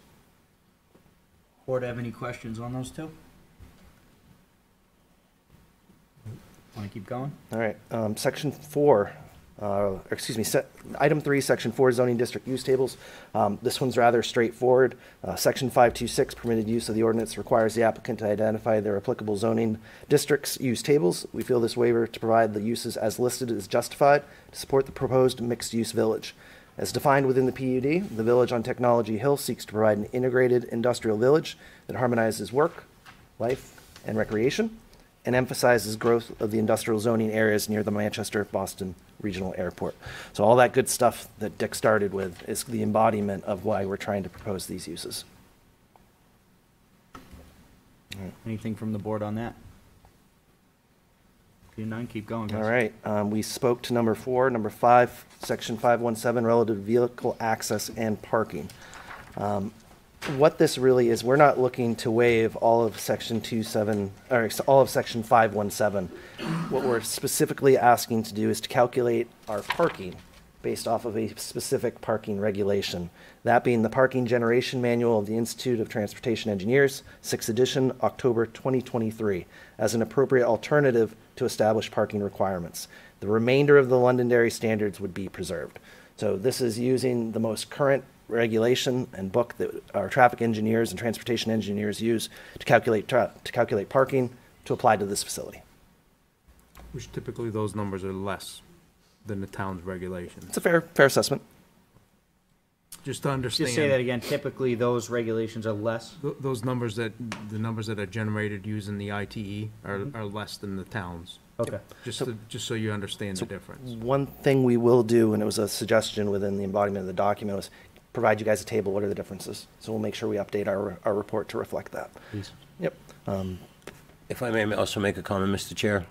So when you're looking at the overall project and you're looking at a live-work-play situation, you're not getting the industrial worker coming in and the resident being there at the same time. So there's a overlap of parking that takes place, thereby allowing less spaces needed for actual operations. But more importantly, we're trying to eliminate as much impervious surface as we can and keep as much open space and land in its raw state. So yes, it might be less than the standard, but we feel that we can operate with it based on what I just said. Anybody have any questions on I think that? that's what's key though too, Dick, is again, like Nick indicated, put it into a table, that way it's understandable. Yeah. Yes. You understand. Yeah.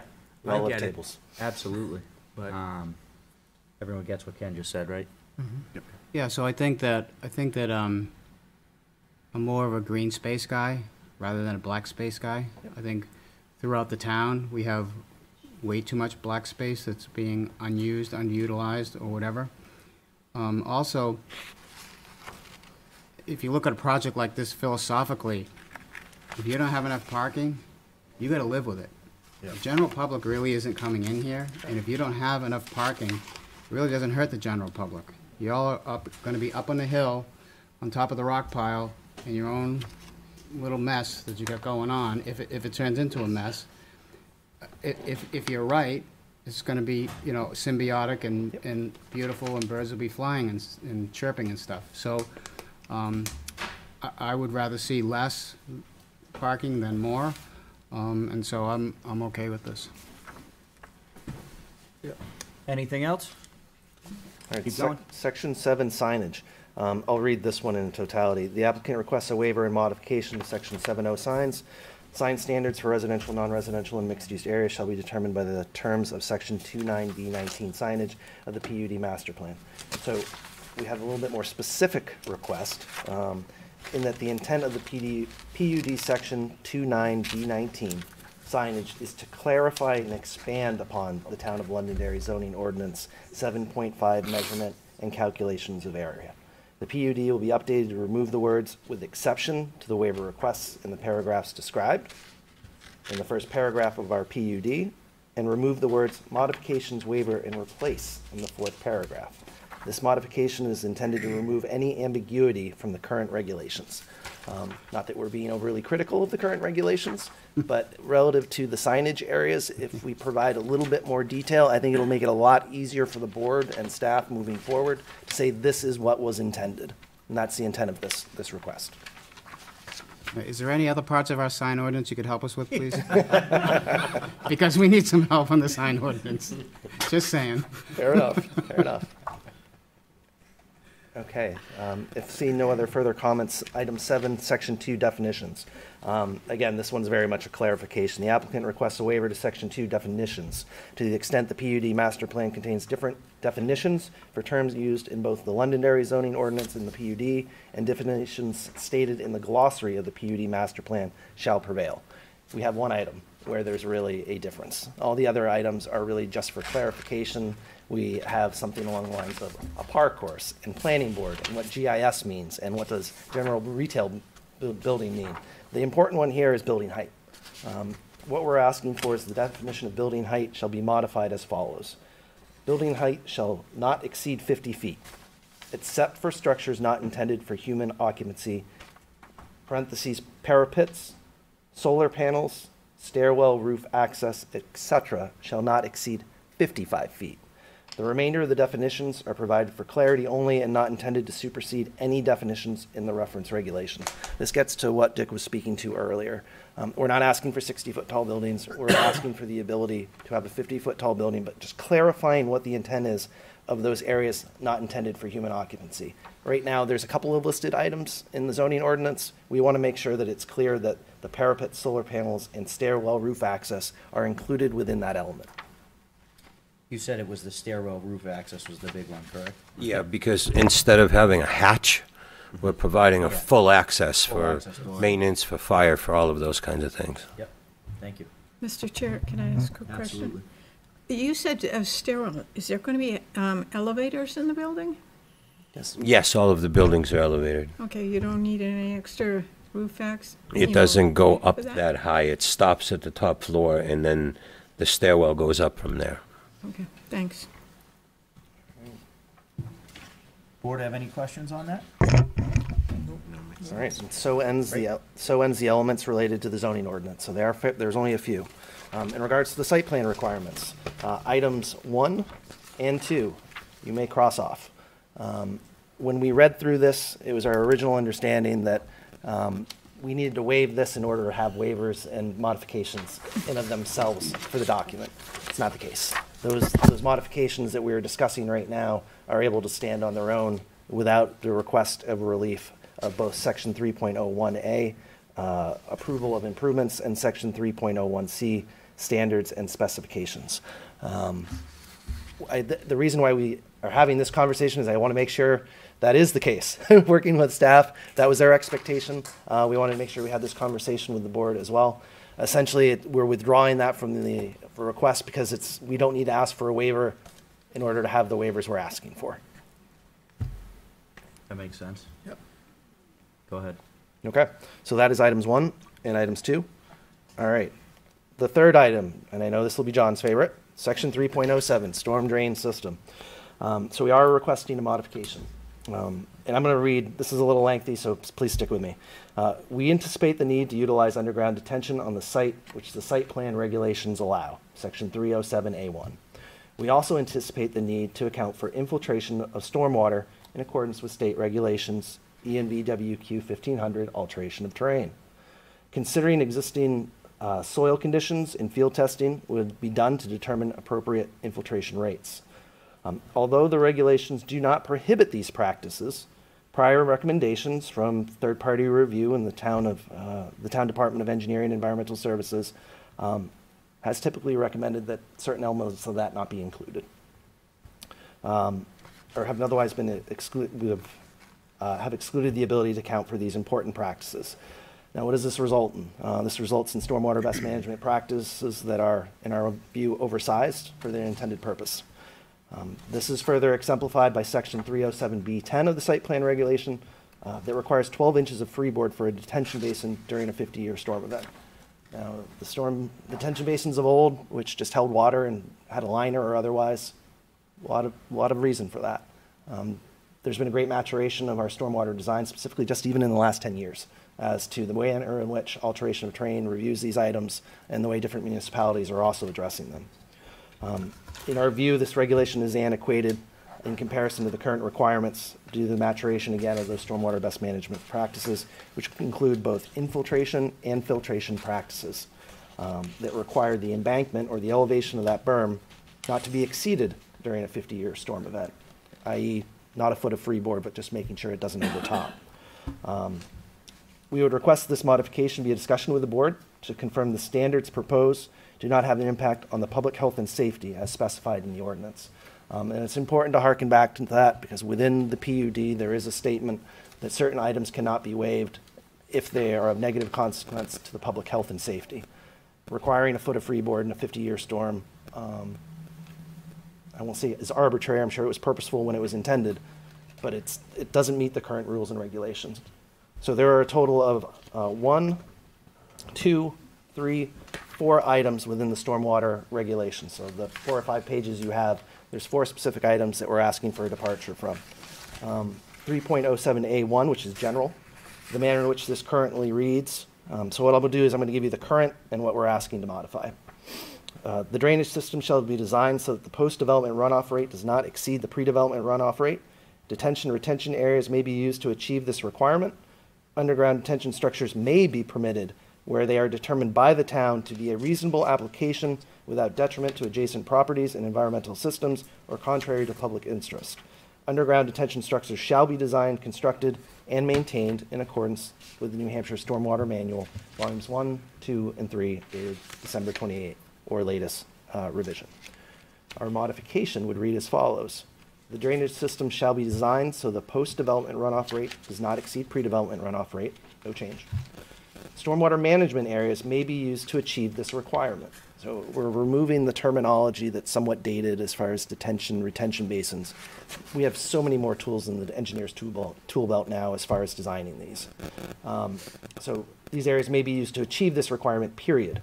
Underground detention structure areas are permitted, and all stormwater management areas shall be designed, constructed, and maintained in accordance with the New Hampshire Stormwater Manual, volumes 1, 2, and 3, dated December 28, 2008, or latest revision, i.e. NHDS chapter ENVWQ 1500 AOT. So in our minds, what we're doing is we're taking out some dated language, saying all of these best management practices have been approved by the state. If they've been approved by the state, that means they aren't of negative consequence to public health or safety, and we would like to be able to use that element. There have been some historic, we'll call them recommendations, where we consider bottoms of basins impervious. It's not written into the regulations, but it's historically been a recommendation.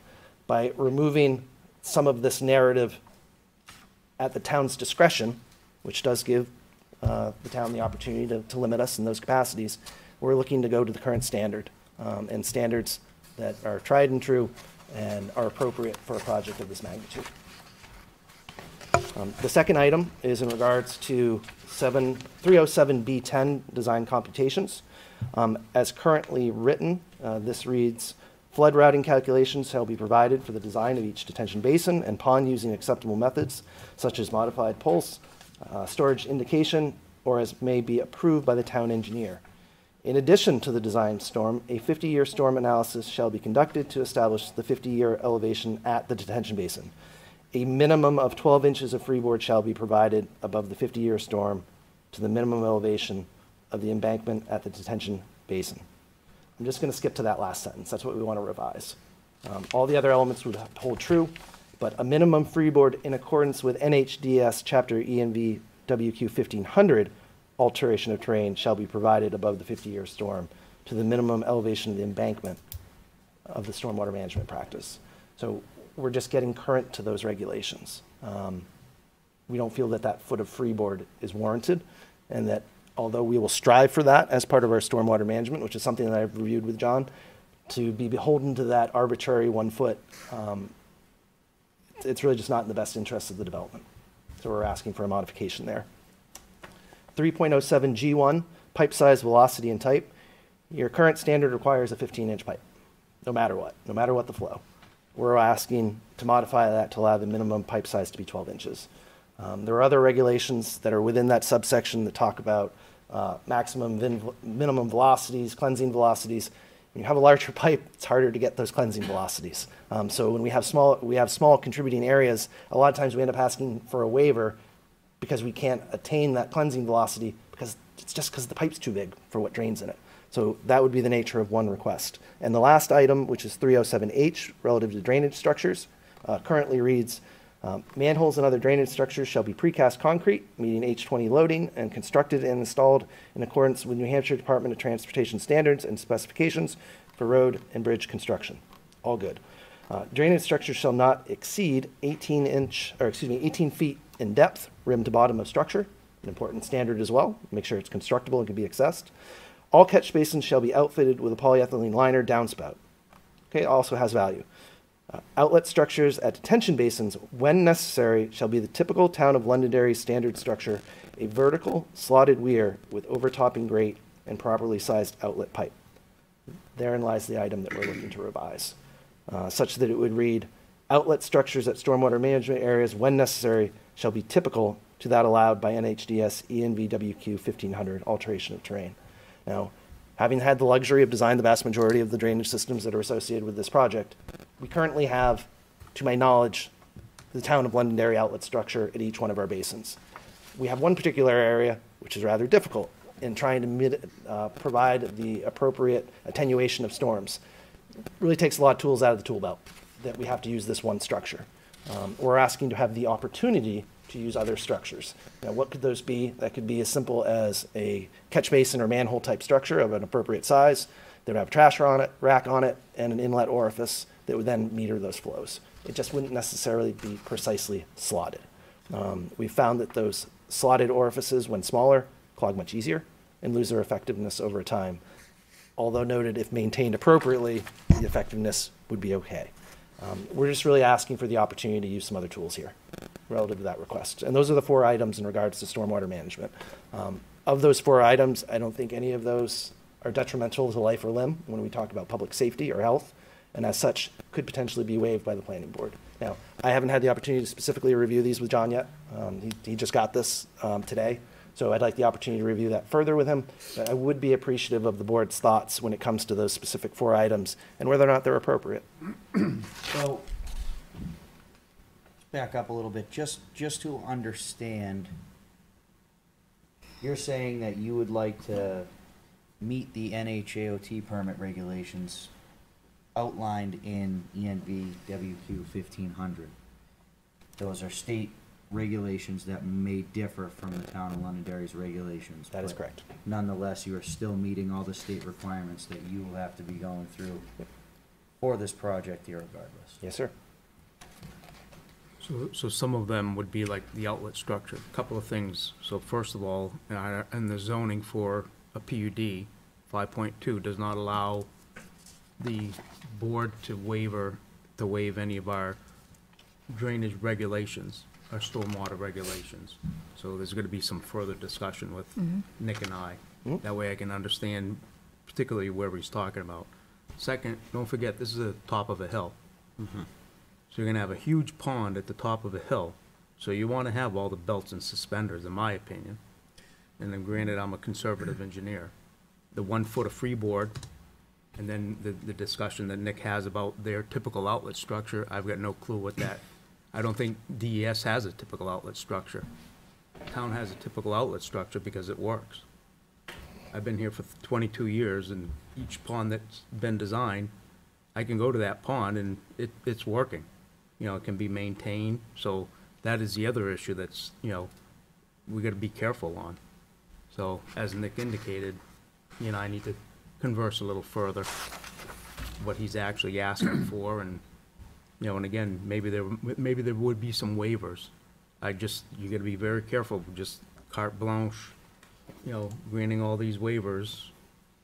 And again, I just repeat, it's not permitted by our zoning, and it's at the top of a hill, so we better be careful. Infiltration, where they're gonna be blasting into ledge, that's another thing. How do you infiltrate into ledge? That's, so I'll stop now. Do you feel as though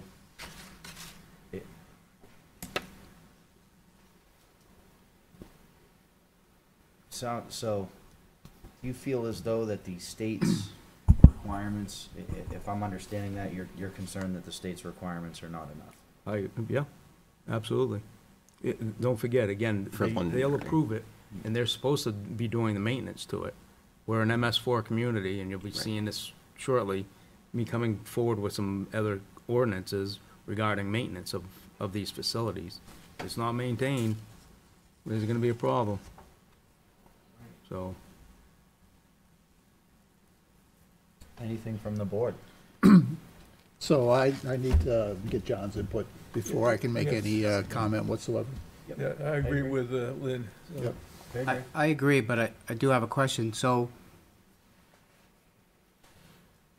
let's say we allow them to use what they want to use, and a year down the road, we have a 5-year flood, because we don't have 100-year floods anymore. We have one every year or every 5 years, and what they put in fails.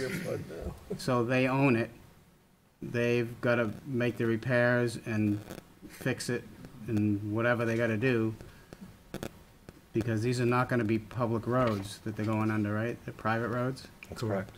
But again, the stormwater will be private too. Yeah. So I guess, okay, Mr. D, go fight with Insight Technologies, you know, technology on the hill. Yeah, but the train wreck is going to be on their property. If the water can't get through, the train wreck's on their property. What comes down onto town land, onto the racetrack that's across the street or whatever? It'll be on the abutters land. Got it. Thank you. Yeah. Between their development and Grenierfield Road, there's quite a bit of development in there. Got it, thank you. That's, Anything else from the board? I agree. All right, on to the next one. Item 4, Section 3.09, Vehicle Circulation, Parking, and Loading Standards. Again, this is a little bit of a reiteration in that, again, we're asking to use the IT parking generation manual for the calculation of our parking. It just happens to show up in multiple places in either your ordinance, site plan regulations, or subdivision regulations. So I feel we've addressed that one, so unless there's further dialogue. No, Okay. you can keep going. Okay. In regards to landscape and design standards, essentially we are asking to waive only where there are items that are in conflict with what we have proposed. The modifications that we are asking for are really specific to Section 310G, which is mitigating the impact of parking lots. The idea is we're not trying to have massive screening elements between what is a circular loop roads that are associated with our housing element. We do have trees. They'd be planted every 50 feet. They're planted in appropriate areas such that they'll survive. We're not looking to screen street parking from adjacent uses, and similarly, the manner in which we've laid out the facility somewhat precludes that need. We do have that central arterial that runs through the middle of the property. That's also an elevated roadway, such that you have a natural bifurcation of the property between the residential and industrial uses. Adding an excessive amount of vegetation in our minds isn't appropriate, so we have some minor modifications. So I'll provide some additional detail to staff for their review in regards to that item. But when it is not a universal request, it's specific just to item 310G, and that's in regards to mitigating the impacts of parking lots. If no specific comments, I'll move to the next section, which is Section 312, Building and General Appearance Design Bear Standards. with me for 1 second. Yes, sir.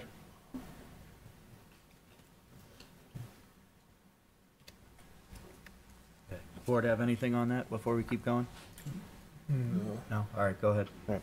So this is actually very similar to the signage standard, where the intent of the modification here is to remove future ambiguity that the building general appearance design standards are met, and the additional information provided in section 29B18, which is our PUD, is to provide clarification as to how they are met. All projects would be reviewed by the Heritage Commission, as is typical practice. So again, this is just providing additional details on our architect's design and intent practices to show how they are consistent with your architectural design guidelines, again, to remove future ambiguity as part of those review processes. Everybody all set with that? You're good. Number 7, section 601C, on-site improvements. You may eliminate this one. Or actually, no, I apologize. This one is a continuation. So in order to protect wearing course pavement during construction of other PUD components, we are requesting a modification to allow a certificate of occupancy to be issued by the building department after on-site improvements specified on the applied site plan are completed and inspected in accordance with section 6.02 up to binder course pavement. That's the kicker. Right now it reads wearing course. The reality is we're going to have multiple buildings going up in sequence to put in our final pavement as the infrastructure of that in order to allow a CO. We'd be damaging that pavement and shortening its lifespan, which wouldn't be the objective. So we're merely asking to swap out that terminology from wearing course to binder course. and I think we could come up with an understanding of at what point. Does you're that gonna then start need to be putting applied? wear and course Yep, down. I'd like to work with that on you on how we determine that. Yeah. Yes, sir. And as well on the binder course, making sure that you have shoulders raising up to any raised structures or anything like Yep. that on the All on the road. appropriate transitions to facilitate access, drainage, you name it. Flat tires and everything Yes, else. sir. Yes, sir. Everybody understands that? You should be good. All right, Keep going. the Yeah. next one is actually very Problem similar. Similar to the prior request to protect wearing course pavement, we request a modification of the definition stated in this section for substantial completion of improvements as shown on the site plan. As currently written, it reads, completion of all infrastructure and drainage improvements to support the development, including the roadway wearing course in accordance with the approved plans. The modification would be completion of all infrastructure and drainage improvements to support the development, including the roadway binder course in accordance with the approved plans. So just, again, that one change, very similar to the item above. All right, we're getting there, folks. All right, next item is the Londonderry subdivision regulations. we may cross out item 1. You have a number 9, Oh. land use fees, site plan fee. You know what? I jumped right over that because staff recommended it. We're essentially looking at this kind of like an alteration or terrain permit. Charges per square foot we're impacting, so that way we're not double counting areas and looking at this and say, okay, it's 110 acres. Every time you come back, you're paying for 110 acres. This allows the applicant to pay for the areas in which they'd be impacting as part of each site plan application. Thank you. This is how we handle each Yeah. Woodmont site plan. Yep. It's just, in the Woodmont example, they typically have the waiver every time they come forward. Yep, no, I'm good with that. I thought ahead on this one. All right, jumping ahead, apologies for that. Not a problem. Londonderry subdivision regulations, items 1 and 2 may be struck. Again, we don't need to ask a waiver to have a waiver. And then we just have items 3 and 4. Item 3 is a regurgitation of the stormwater drain requirements. So that would be handled as part of the review with engineering and environmental services. The next item is in regards to high-intensity soil study. Again, this is really an antiquated reference. It's very infrequently that these are done.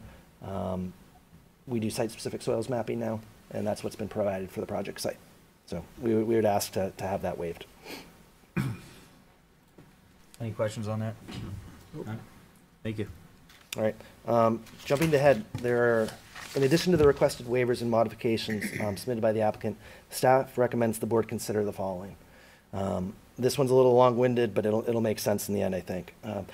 The calculation presented in the PUD for the allowable number of residential units uses the entire property development area of 110 acres. The residential village area, too, is known to only be 38 acres. The calculation number of units for the development based on only 38 acres of residential area will result in not more than 228 units at 6 units per acre. And staff provides a recommendation. We've since done a little bit of additional research that we had originally evaluated, and I'm going to read just a couple of sections that pull right from your ordinance and I think provide the clarification necessary that the 110 acres is the appropriate mechanism for determining density. What are you proposing for a number of units? Our total number of units is 439. 439. By per 6 acres, if we just took it as a microcosm of 110, we'd be allowed 660. When you break it down in the land use components that the town otherwise provides, I think it's 474 would be allowable. So we'd still be under both of those thresholds. So reading from the ordinance, section 527C, standards of development of the ordinance states, in PUDs or residential uses are proposed, the overall residential density of a PUD may not exceed 6 residential dwelling units, including single-family homes, per gross acre of the PUD tract. That's the important part, PUD tract.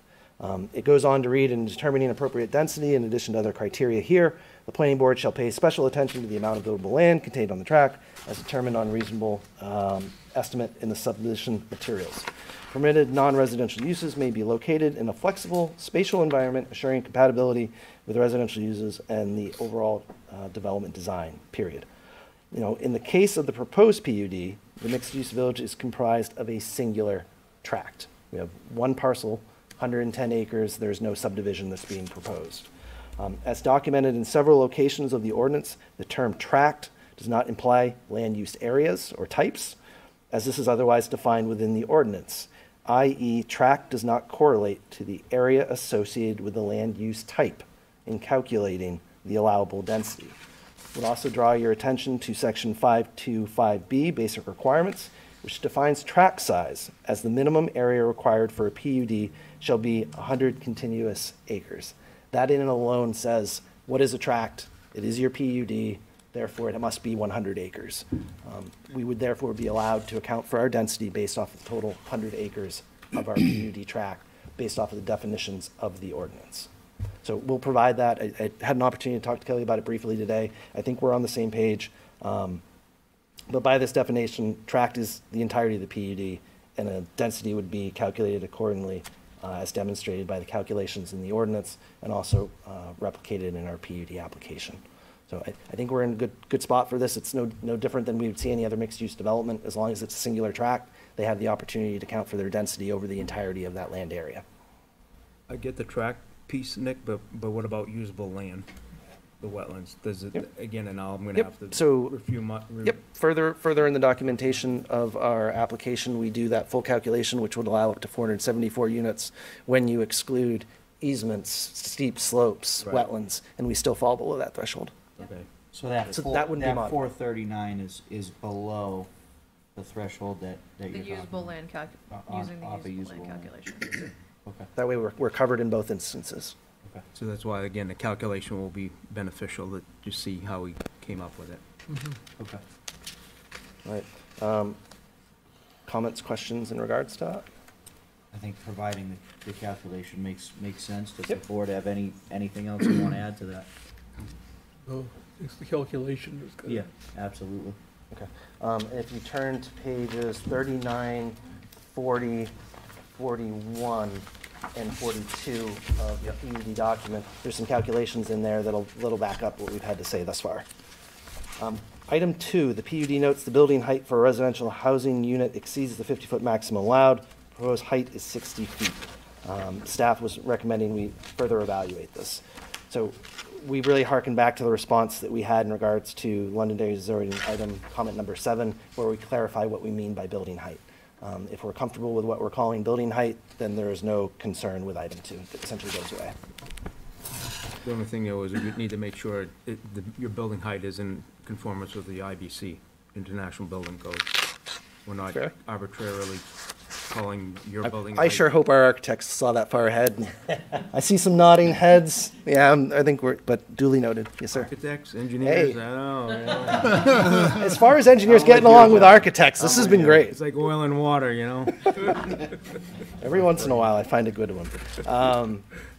The next item, the PUD did not include information to demonstrate the project would meet the performance standards noted in LZO 516.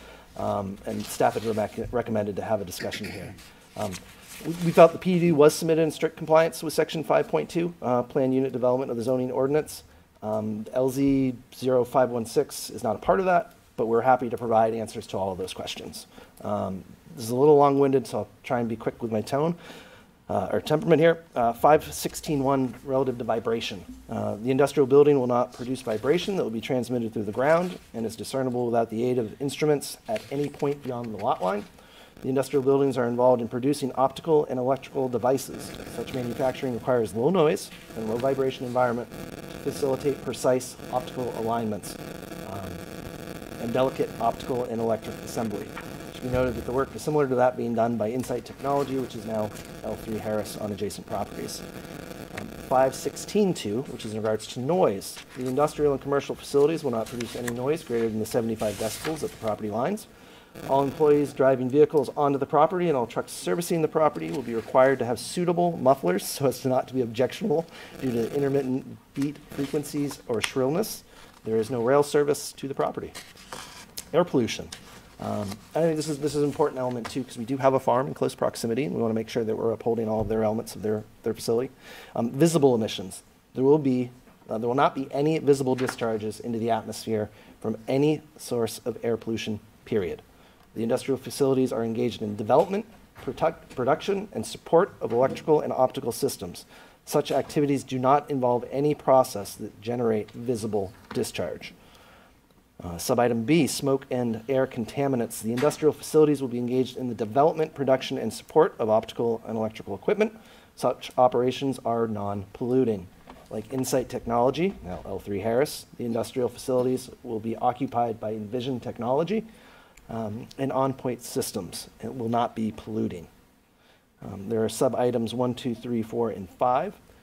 It's not anticipated that smoke will be discharged from any of the industrial facilities. In the event any smoke is discharged, it would be limited to a maximum of 2 Wrangelmann for periods totaling 4 minutes in and 30 minutes period. No Wrangelmann of period totaling 3 in any 15 minutes when starting a new fire. There's some more analytical information there that I'll admit is above me, but we'll be happy to review that with staff to make sure that's consistent with all expectations. The industrial and commercial facilities shall not emit any dust, dirt, or fly ash. There will not be any emission of an air contaminant from a manufacturing process or its equipment when the emanated contaminant as measured in the flue contains sulfur dioxide more than 2,000 parts per million. There will be no construction, reconstruction, installation, or subsequent alteration of incinerators. And then 5, material handling. No person will cause or commit any materials to be handled, transported, or stored in a manner which allows or may allow particulate matter to become airborne. The residential buildings will be all electric, with electricity provided by solar panels on the roofs and local utility company. The industrial buildings are all used for clean manufacturing, customer product testing, and customer service. Again, like the Insight Technology, now L3 Harris building on the adjacent property. No smoke or other emissions will be discharged from these buildings. Waste from the buildings consists largely of paper, non-recyclable packaging material, and refuse from employee lunch and breaks that goes into a dumpster. The dumpsters are removed by a waste company, so similar to any other business use we would have. We'll have the opportunity to review these with staff, but wanted to make sure that it was at least acknowledged that we had thought ahead and made sure we looked at those items in addition. There are some comments now on PUD approach for consideration. Mr. So Chair. this really gets into other comments at this Yeah, I point, was right? just gonna suggest, the comments that Nick is referring to, were third-party related comments. Yeah. Those may change based on the board's feedback. Yep. And the initial, The additional stopping point. information provided by the applicant. Yep. So now may be a good time for the board to move to the public, should you choose. Can I go back to one? Yep. So under Londonderry Site Plan Regulations, number 4309, vehicle circulation, parking, and loading standards. Yes, sir. So we have had issues in the past concerning, and you all are gonna have some tall buildings with our fire department circulation of their extremely, in fact, coming into this facility, you're gonna get our largest fire vehicle. The longest, the widest. And Mr. Chair, could you help me with the website? Yeah, if Fire you, truck thing, whatever it is. if you go on to the fire department's website, they have in their drop-down menu, I'm sure you're well aware of it, they have what their truck is, so you can do your study based off of it. So we've already conducted the turning radius studies required for that vehicle to show that the roads work for that purpose. Thank you. In this case, our outer roads are wider than our inner roads, and then also that's also a traffic calming mechanism, so we don't have people whipping around. So 28 on the outer rim roads to provide that necessary circulation, and then 24 along the interiors, and then again also showing that the fire truck has the ability to make all those necessary turning movements. Great, thank you for that clarification. Yes, sir. So I want to go to staff. I know we've talked back and forth, see if they have anything they'd like to add. We'll come to the board and then we'll open it up to the public. John? Yeah, I think that I'd like to have a better opportunity to look at Nick's revisions. Yep. Allow him some opportunity to put some tables together so that the board can understand what he's asking for. I get it, but I get a little clearer now than I did last week. Sure. To be dead honest with you all, so Sure. that's all I have for now. Great, there. Thank you. Kelly? I would agree. I think we're in a better position to review this and provide formal recommendations at the next meeting. Sure. Fantastic. And I'll go through the board. I'll start with Sean. You have anything? No. Roger? I'm happy. Only question I have is, you mentioned that there's gonna be sidewalks. Is there, and I noticed in your the master plan document, you mentioned access to the rail trail as a positive. Do you plan on having a sidewalk all the way down Kitty Hawk Road, or? No, so the intent there was to identify it as an amenity. Similar to the other business uses that are in proximity, you have the ability to walk, to ride your bike, to otherwise get to that rail trail. It is very close for us, so we thought it would be appropriate to point out that our residents will have ease of access to that, either walking or riding a bike, but there's no formal off-site Just improvements. based off their proximity to Yes, sir. the rail trail itself. Gotcha. Good, Jason? Thank you. Yep. No, I'm all set, Mr. Chair. Mr. Rugg? Okay, I get several things. Let's see. Section 2.3.A, involvement of relevant town departments and boards. The last sentence reads, "A conceptual discussion was also held with the chairperson of the planning board that led to further enhancements to this PUD document." There was not a discussion with the chair. It was the full board. And that meeting was on the 12th of April, 2023. So it was about a year ago. We've been working hard for some time on So this. we may make the correction on that. So you're just looking for clarification in that it was with the board, not the chair. Correct. And let's see, 2 traffic mitigation questions. There's a traffic impact and access study that's mentioned in 2.8.B.10, and also in section 2.9.B.9, summary of proposal, traffic impact, a traffic impact study. Are those the same study, or are they 2 different studies? Singular study. There's There was one one study. traffic impact and access study Okay. performed for this project. And when is that going to be available? It is currently submitted, pending review. Correct, it's under review, and it's, as I mentioned, we need to have an understanding of what the master plan regulatory document is going to consist of, so that we can review the traffic accordingly. Yeah, yeah, you need a full understanding of what,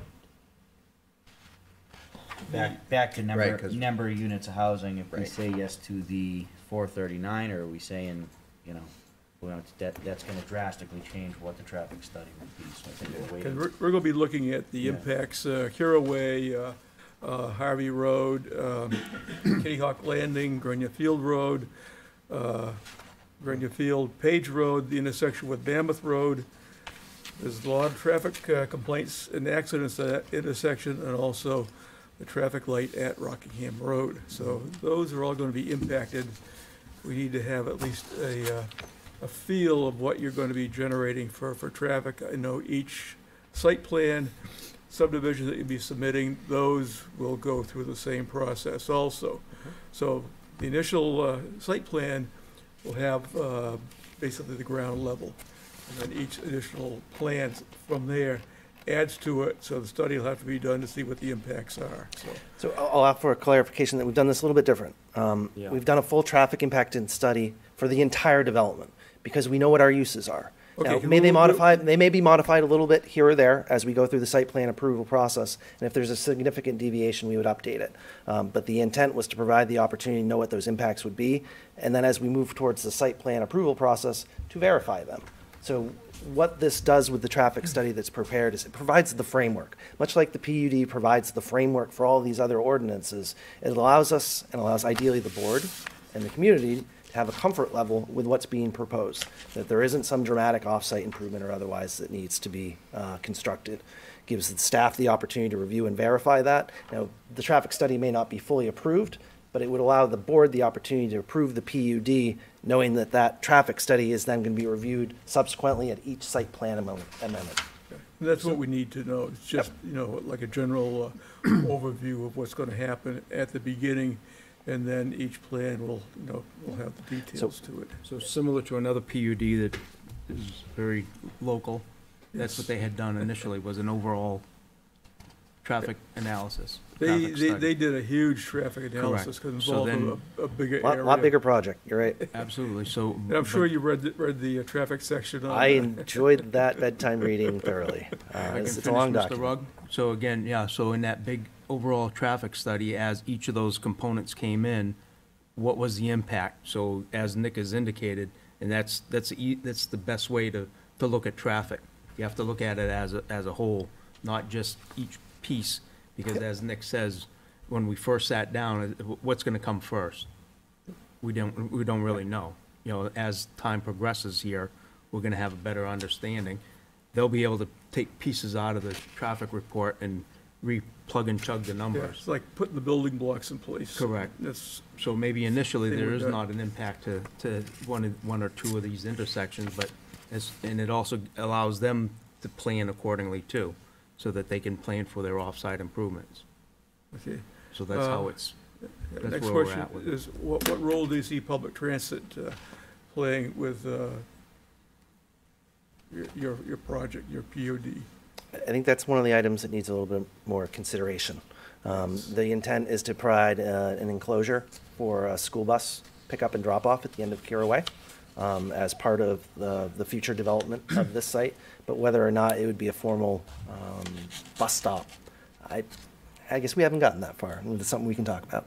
You might want to just reach out to MTA because they did one, Dick, on Innovation Way. Okay. Yeah, I With think all the businesses out there. need to talk with them, see what their plans are also. And then the other thing is, a discussion with Southern New Hampshire Planning Commission. I think Kelly's gonna be handling that with the, impact determinations, but it's into what Woodmont is. It's an impact. Southern New Hampshire would wanna have input on it. Not that we might agree with everything they say, but we need to review it, so. Yep. Lynn?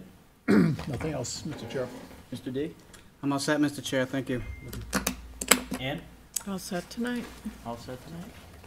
Fantastic. I will, I'll open it up to the public. Does anybody have any comments, questions, concerns?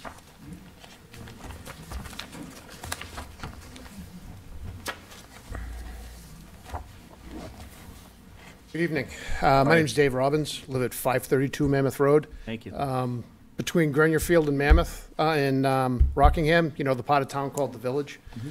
So a couple of questions, some real concerns about this type of development.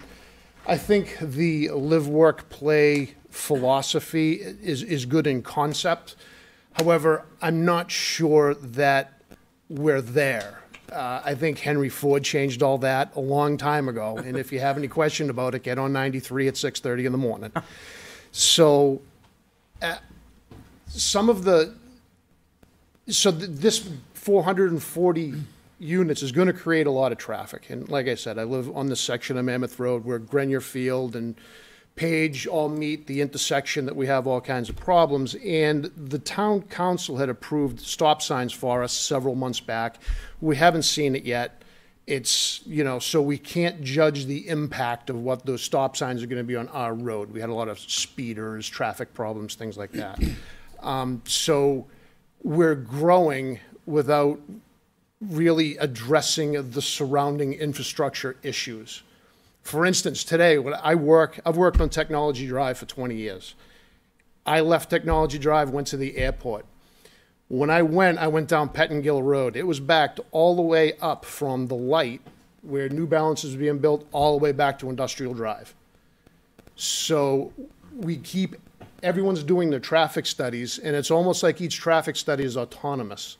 And they're building and building and building, and we're creating all these problems on roads that aren't really made for it. So I caution just from an overall infrastructure within the town. My other concern is going to be with Londonderry Fire. We have 8 or 9 buildings here, all 50 feet high, 4 stories. Is North Station adequately staffed to fight a residence fire in that area? The ladder, I think, is coming out of Central, right? So if it's different to evacuate people from a 4th story than evacuate an industrial building, which is what we're doing now, because there's nothing else up there like this, right?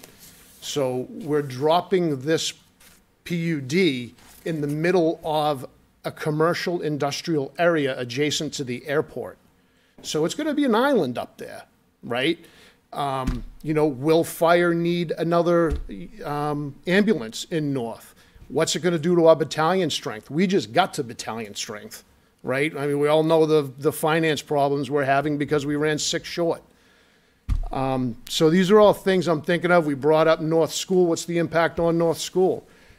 These aren't issues that we're going to correct in short order. Look what we did down at the school. We didn't approve all-day kindergarten or building out, the additional rooms to get rid of our modulars. So, Londonderry is a great town and we need to grow, but I think we need to do smart growth. I'm concerned about where this particular type of development is placed. I think it has potential to fail, which would be really bad for us. I'm going to climb out a little bit on a limb here. I'm going to, given the topography of this land and having walked the hill up to Insight, we've already said that, there's a big downslope, 120 feet over this 100 acres. I'm going to say probably that land isn't conducive to much larger buildings. And if you look at the way everything's laid out, I know we talked about density briefly, and the calculation for density in a 100-foot tract. And we said there's no subdivision in there, but there are two clear areas here. You got a commercial area, you got a residential area. And I think we're making it dense because we're putting all the residences in the shoehorn, because the land really doesn't work for spreading things out more. So it's almost like we're forcing it. So I would caution approval of this plan in that area until other things are addressed. Because I'm not quite sure we're ready to throw, 1,000 residences up on that hill in the north end of town. But thank you. I appreciate your consideration. Your name was again, sir? Dave Robbins. Thank you. Anyone else?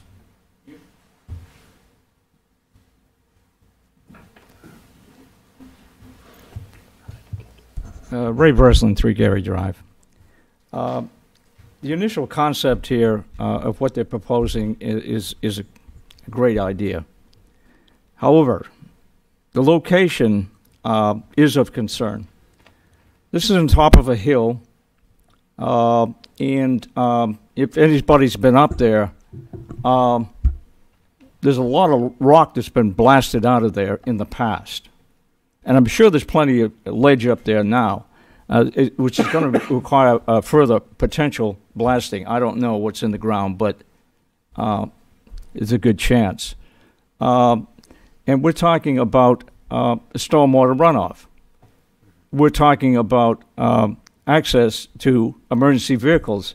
We're talking about traffic problems that we already have up there in that area. And we're talking about FedEx, UPS, all of those trucks are going to be potentially driving up there on a daily basis to supply not only the businesses, but also to supply the residents in those buildings. Everybody orders stuff online today. And this is a concern. And my concern primarily really is about stormwater runoff. We're talking about a hill probably over 100 feet high, 100 acres, and the runoff is going to eventually, there's a brook that runs down off the hill, by the way, and that runs into Coas Brook. Where does Coas Brook go? It goes to the Merrimack River. We got a problem right now with water contamination. We got a situation where we just passed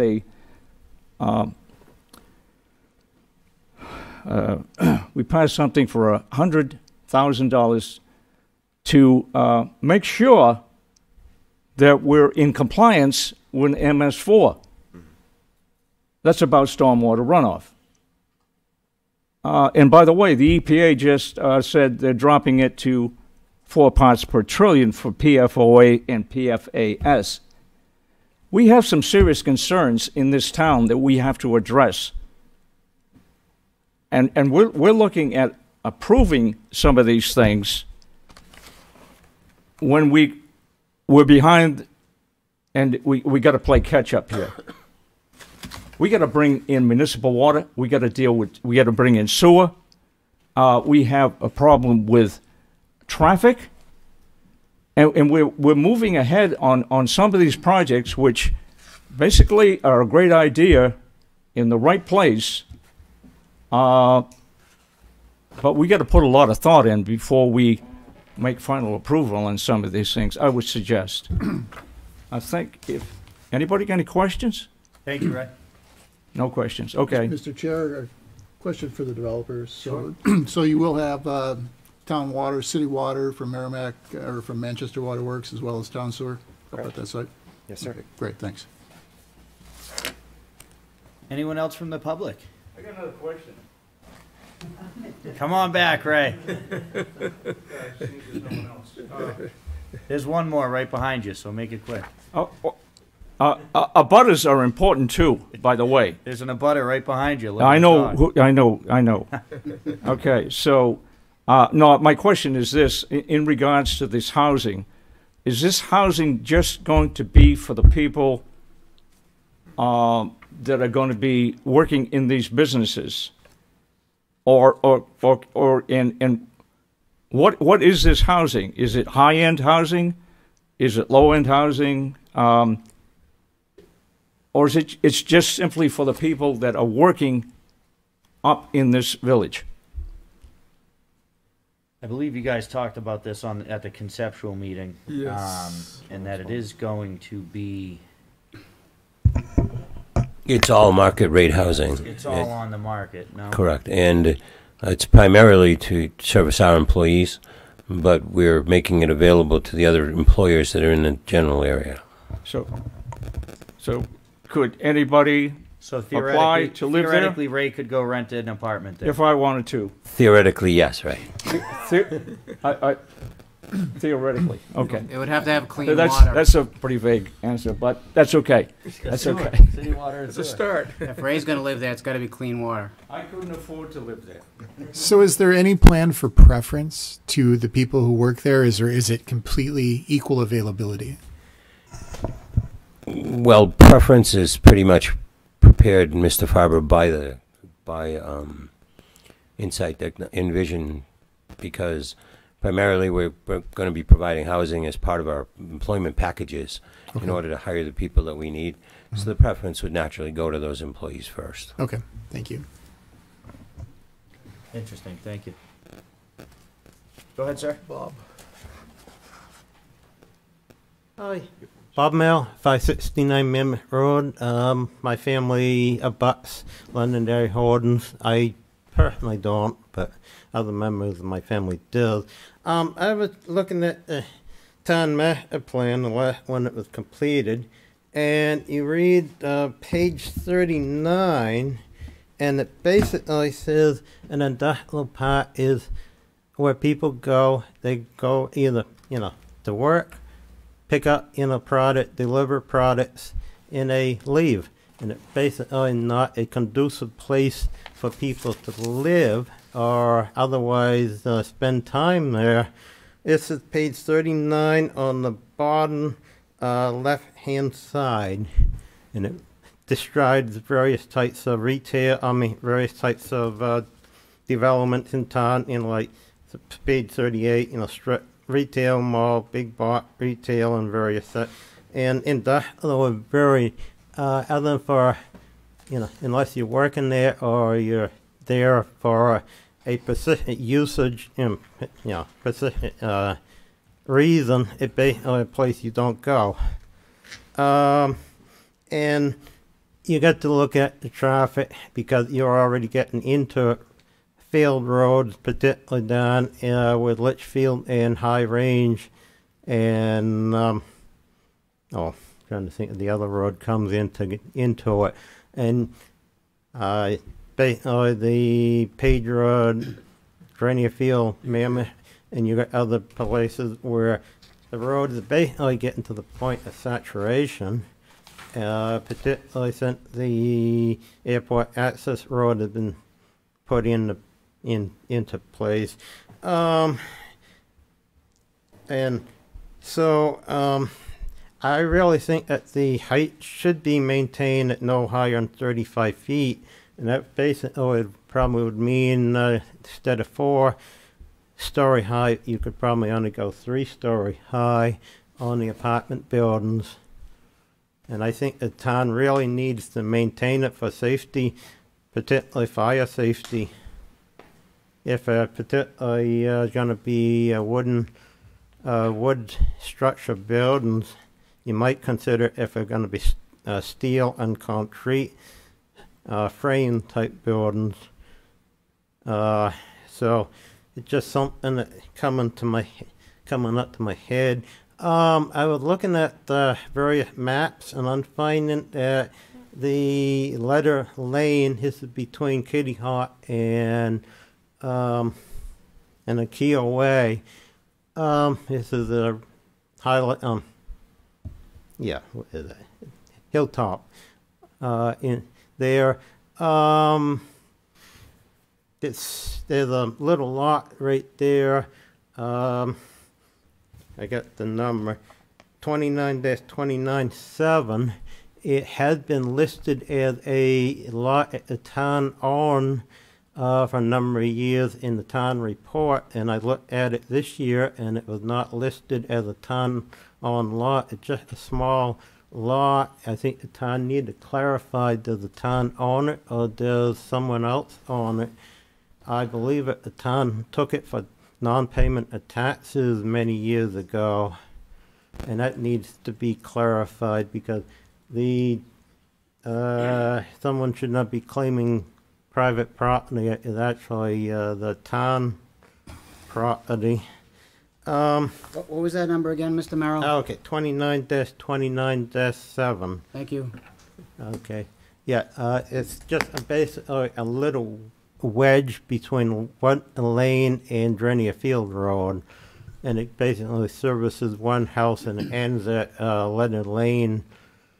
And I noticed that Leonard Lane had been been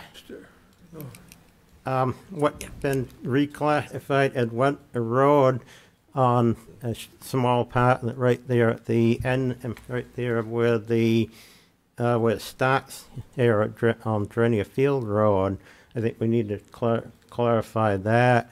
I think Leonard Lane might be an emergency access point into the residential development, even if it was gated by the fire department, as a third potential access point, if it doesn't open up as a, as a fill road.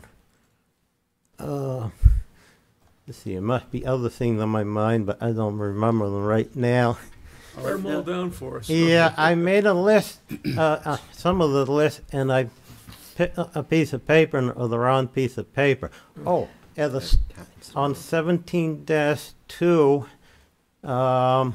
there's a stone cover up there, and I think that should be, the Heritage Commission should take a look at that as a potential, something that should be saved, problem, it was a hand-built stone cover out there. I have not seen it, but I've been told about it. So that's something else to take into consideration. But I think really we need to keep the height of those buildings down so we don't create problems. And I think the real concern is, do we really want to have an industrial, do we really want to have a large residential area in middle of a industrial park? Just, I essentially live in an industrial park right now as it is. I got Fortin Industrial Park across the street, and it has a number of, industrial type businesses, trucking terminals, bus depot, and various other businesses in there. You got workplace systems, you got the lubricant place where the old FedEx place is, used to be, terminal on the other side of me. So it's just a question of noise, sight, smell, and industrial contaminations already in the area. You got the airport, you got other trucking terminals, and so is this really the spot for for a residential area? When you start blasting on that hill, it carries for quite a ways. It's been already blasted and done where the school office is now, and others on on that area. And you have natural springs coming up through the ledge, and it has treated wetlands up there. Now, when you start in blasting, you may either create a gusher of water, or you could block them up so it could change the flow of the water up there on the hill. So that's something to take into consideration. You just don't know when you start blasting what you're going to do turn of the flow of the water coming, are you gonna block up natural seepage, or are you just gonna open it up like crazy? All right, thank you very sir. much for your That's a help, question. and if anybody has any Don't go away. questions? Don't go away, please. Okay, sure. So, you mentioned a 35-foot height. Yeah, on the buildings. Where did that uh, number come from? In the town regulations, it says no structure can be more than 35 feet in the Residential. in the residential structure. Thank you. And Is that to for a get residential zone or multifamily too, also? Because this is multifamily. I'd have to double check. Okay. Most of that area is zone industrial, but there is an area on the very east of the Londonderry holding land that is zone residential. Yeah, so when they do, if this gets approved, the PUD will be an overarching zone. So it will have its own rules and regulations, depending on many of the things we talked about tonight, and some things that we didn't talk about tonight might come to the light in the next meeting that we have on this, because I'm going to guess that there's going to be not a lot of decisions made tonight. So, so I appreciate your comments, and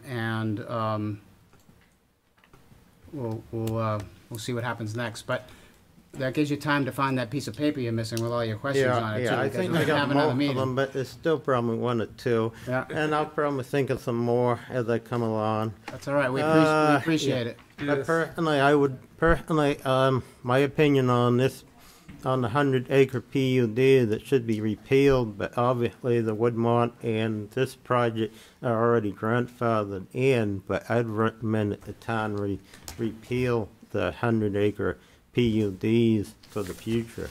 But that's another discussion for another night, I presume. Yeah. Thank you, sir. Thank you very much. Thank you very much. Thank you. Thank you. Just to clarify, it is for multifamily, building height shall not exceed 50 feet. Excuse me. In a multifamily. In multifamily. So this is multifamily. 50 feet is more appropriate than 35. Yes. As far as You could interpret it that way, yes. thank you. Can I ask a question now? Sure. Thank you. On page 39 of your document, under 2.9.B.4, I remember reading this and now I found it again. So under Village Area 3, it mentions additional complementary uses are identified for potential future use and may include a machine shop business, injection molding business, and an electronic circuit board assembly business. Supporting uses may also consist of research and development laboratories and professional office space. What area of this project would a machine shop injection molding business and an electronic circuit board assembly business go? Because I'm worried about any toxic substances that might be used in processes So there. it would be located in that northerlymost structure, the 20,000 square feet of manufacturing that we had previously discussed, which is a little bit of an open-ended as to what will be used for. So when we look at the graphic, it's centrally located in the uppermost portion. But even regardless of those uses, the other elements that we've discussed tonight would still hold true. Talking about vibrations, emissions, or otherwise. That's universal to all of our uses. So understood that that element is in there. The idea was to provide just an elaboration on what some of those uses may be, and also to provide the corollary to our other uses that are already proposed, that these are essentially sister uses, so that instead of someone having to drive to these multiple locations to try and ascertain all these different elements, you can get them all in one spot. So again, we're taking trips off the road. So they would support what's being proposed elsewhere? Correct, sir. I remember when I was younger, I worked at an injection molding factory at the airport, right by the old terminal. So used to that. Thanks. I'm gonna let we'll let it, I didn't expect that to go so long. We'll let the public finish up and then we'll come back to the board. Thank you, Mr. Chair, members of the board. My name is Kevin Smith, 6 King Philip Drive, and as Dick mentioned, I've been working on this project as a consultant with them. Appreciate all the comments by the board members and the public as well this evening. Just a couple of points I wanted to make that I thought were worth noting. I think a comment came up during the conceptual discussion last year about the synergy of potential airport noise and residential units being in that area. The airport director, Ted Kitchens, has endorsed this project, looks upon it very favorably for a number of reasons, and provided a letter for such, which I believe we have in our package, which we can give to the board to review. The question about providing public transportation and speaking with the owner, Ken and Grace Zielinski, I know it's their intention to want to provide MTA service to that area, and so we'll get you clarification on that and a definitive answer when we next meet.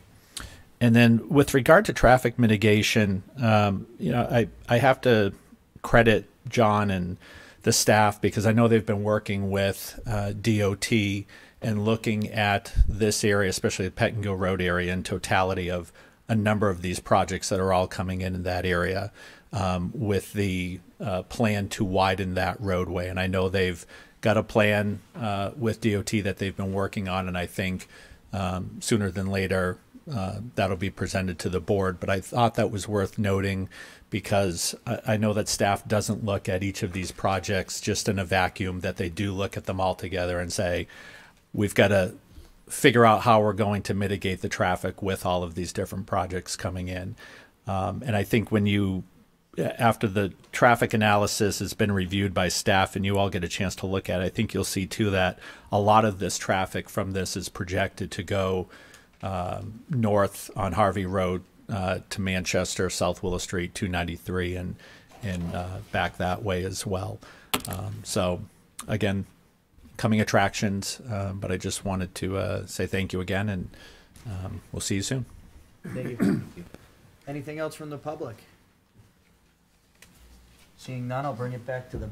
You have 3 letters. Oh, yeah, that's right. You have 2 two. and I have 1. Okay, perfect. I have 2 letters I will read. Do you want to give me that one? I'll read it. I'll read it for you. Perfect. You want to read these 2? First one's from Envision Technology. Dear Planning Board, Envision Technology LLC is a company which designs and manufactures electro-optical systems for the U.S. government. This includes the development and production of systems for multiple agencies within the U.S. Department of Defense, which are rated and certified for national defense use under the provisions of the Defense Priorities and Allocations Systems, DPAS. DPAS is used by the government to prioritize national defense-related contracts and orders throughout the U.S. supply chain. Envision has ongoing contracts with the rating of both DOA-A7 and DO-C9 and anticipates future orders within the same rating in the future. Within the past 4.5 years, Envision has grown from a single employee to having nearly 50 employees supporting these important projects. With our ongoing work and continued growth trajectory, it is important that Envision continues to possess facilities which are sufficient for the company to perform its work for these vitally important customers. Due to its continued growth, Envision will exceed its existing facility capacity within the next 2 years, which will begin to limit its ability to develop and produce crucial systems and equipment for the government. Therefore, it is a matter of urgency that Envision moves into its new facility as soon as possible so that it can meet its important obligations as part of the defense industrial base. Accordingly, I support Envision's plan to expand its operation as part of the proposed village on Technology Hill in the town of Londonderry as expeditiously as possible. If you have any questions, please feel free to contact me. Sincerely, Mark Belanger. Now I have another one here. Dear Planning Board, Envision Technology LLC is a company which designs and manufactures electrical optical systems for the U.S. government. This includes the development of systems for the U.S. Army which are rated and certified for the national defense use under the provisions of the Defense Priorities and Allocation Systems. It is important that Envision possesses facilities and resources which are sufficient to the company to perform its work. Accordingly, I support Envision's plan to expand its operations as part of the proposed village on Technology Hill in the town of Londonderry. Sincerely, John Nettleton, project leader of lasers for Research and Technology Integration Directorate, DevCom, C5, there's a lot of words after that I'm not gonna say. You guys got the hint. Kelly? The one I have is from the Tebow Corporation, located at 603 Mammoth Road in Londonderry. Dear members, as an abutter to the Londonderry Holdings LLC Planned Unit Development, we are writing to state that we strongly support this application and wish to have this letter of support added to the record of the hearing. Innovative planning such as this project is vital to the economic success of the community. Again, we strongly encourage this application. Thank you. So at this time, I'll bring it back to the board. Does anybody have anything else they want to add? Lynn, I think you had something. So I did have one question. In terms of this process, when does the fire department get involved in looking at building height? Building height's been a topic of discussion. I think we won't do anything without their approval for building height. And same with road access and turning radiuses and things like that. I suspect they'll do a thorough review. Correct. All the departments, including fire, are involved at this stage, but we will be continuing to work with fire, for example, to get their specific comments to the building height and the other concerns raised by the board this evening. Good. Mr. D? I have a couple of things that Mr. Smith touched on. The Pettingill Road widening has come up several times in the past 6 months or so. Is that something that's in the queue or out of the queue or almost being thought about, or do we know what's So what we're doing, as Kevin indicated, Tony, is again, so the staff, we have been looking at everything that's developable out there. So right now, we've got quite a few projects in the queue. We have the hospital, we have New Balance, we have Tesla, we have the two high cube facilities. We have a warehouse at the end of Plainview. So with those 6, we've come up with a plan, and we're meeting with DOT to I'm going to simplify it. We're going to open up the cabinets and turn the knobs to see what we can do with the timing of the lights. So our full build out though is we're looking at, and unfortunately again, Technology Hill wasn't in the queue. We had to strike a line in the sand and say we got to do something. Mm-hmm. So again, in full build out, Technology Hill will be in this next phase of it. So with that next phase, we're looking at as far as what needs to be done for expansion of the widening of Pettingill Road and how that all impacts everything. So if you were going to guess, would you say that's 5 years out, 25 years out, 2 years out? The way the development has been going, I think it's going to be quicker. So next week? No, the week after. Yesterday. Thank you. No, I understand, and I appreciate the help on that timeline. Essentially, we've been evaluating traffic. We've been made aware of the significant development in this particular area, and we've essentially developed a phasing plan that is being prepared to be implemented at this point. Thank you. That needed to be asked and answered for the video. So, there's a lot of talk about density and whether industrial and residential should be combined.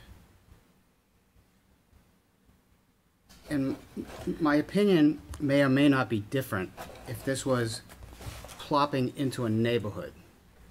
But this is going into an island where a developer / owner is basically building a compound, right? In my day, we called it a commune, but that's a different topic. So the market will decide whether it's appropriate or not. The market will decide whether it's safe or not. The market will decide whether it's the right location or not. And so, it's a nice talking point to say, oh my gosh, it's going to be dangerous and kids are going to be maimed and killed because it's a hill and they're going to be rolling down the hill trying to get to the bus stop. That's not us. That's not my opinion. That's not what we do. So I think that in a situation like this, where it's their housing and their businesses, the users will make the decision on whether it's appropriate or not. If it's unsafe, parents won't put their kids in there. If the hill is too high for people to walk to the store, they'll go look at it and they'll say, yeah, this is not for me. So I don't think we're in the business of making that decision for them. That's a philosophical decision that I have come to at this stage of the game, and we'll see if my mind changes before we get to a point where we're going to take any votes. Thank you. I just want to say, well, this project isn't an island because it is surrounded by some residential folks on the east side and towards the southeast. And I just want to make them aware of the type of business that's over there. It's an agricultural business. That's why I may be concerned about anything floating over or whatever. And they have close tolerances with the government and what they require, or even businesses surrounding them. So I just want to make you aware of that. It's been a farm. The farmhouse was originally built in 1798, I think it was. So we talk about history. The Merrill Farm is one of the 5 starting farms in Londonderry, original farms. So I just want to make sure you're aware of that. I consider this a good project for that area, but I just want you to be aware there to the east of you, and the prevailing winds there are usually from the west. So that's why I'm concerned about any type of issues with industrial plants. I know you'll take care of it, but I just want you to be aware that they're very sensitive, and the Merrills have conservation land.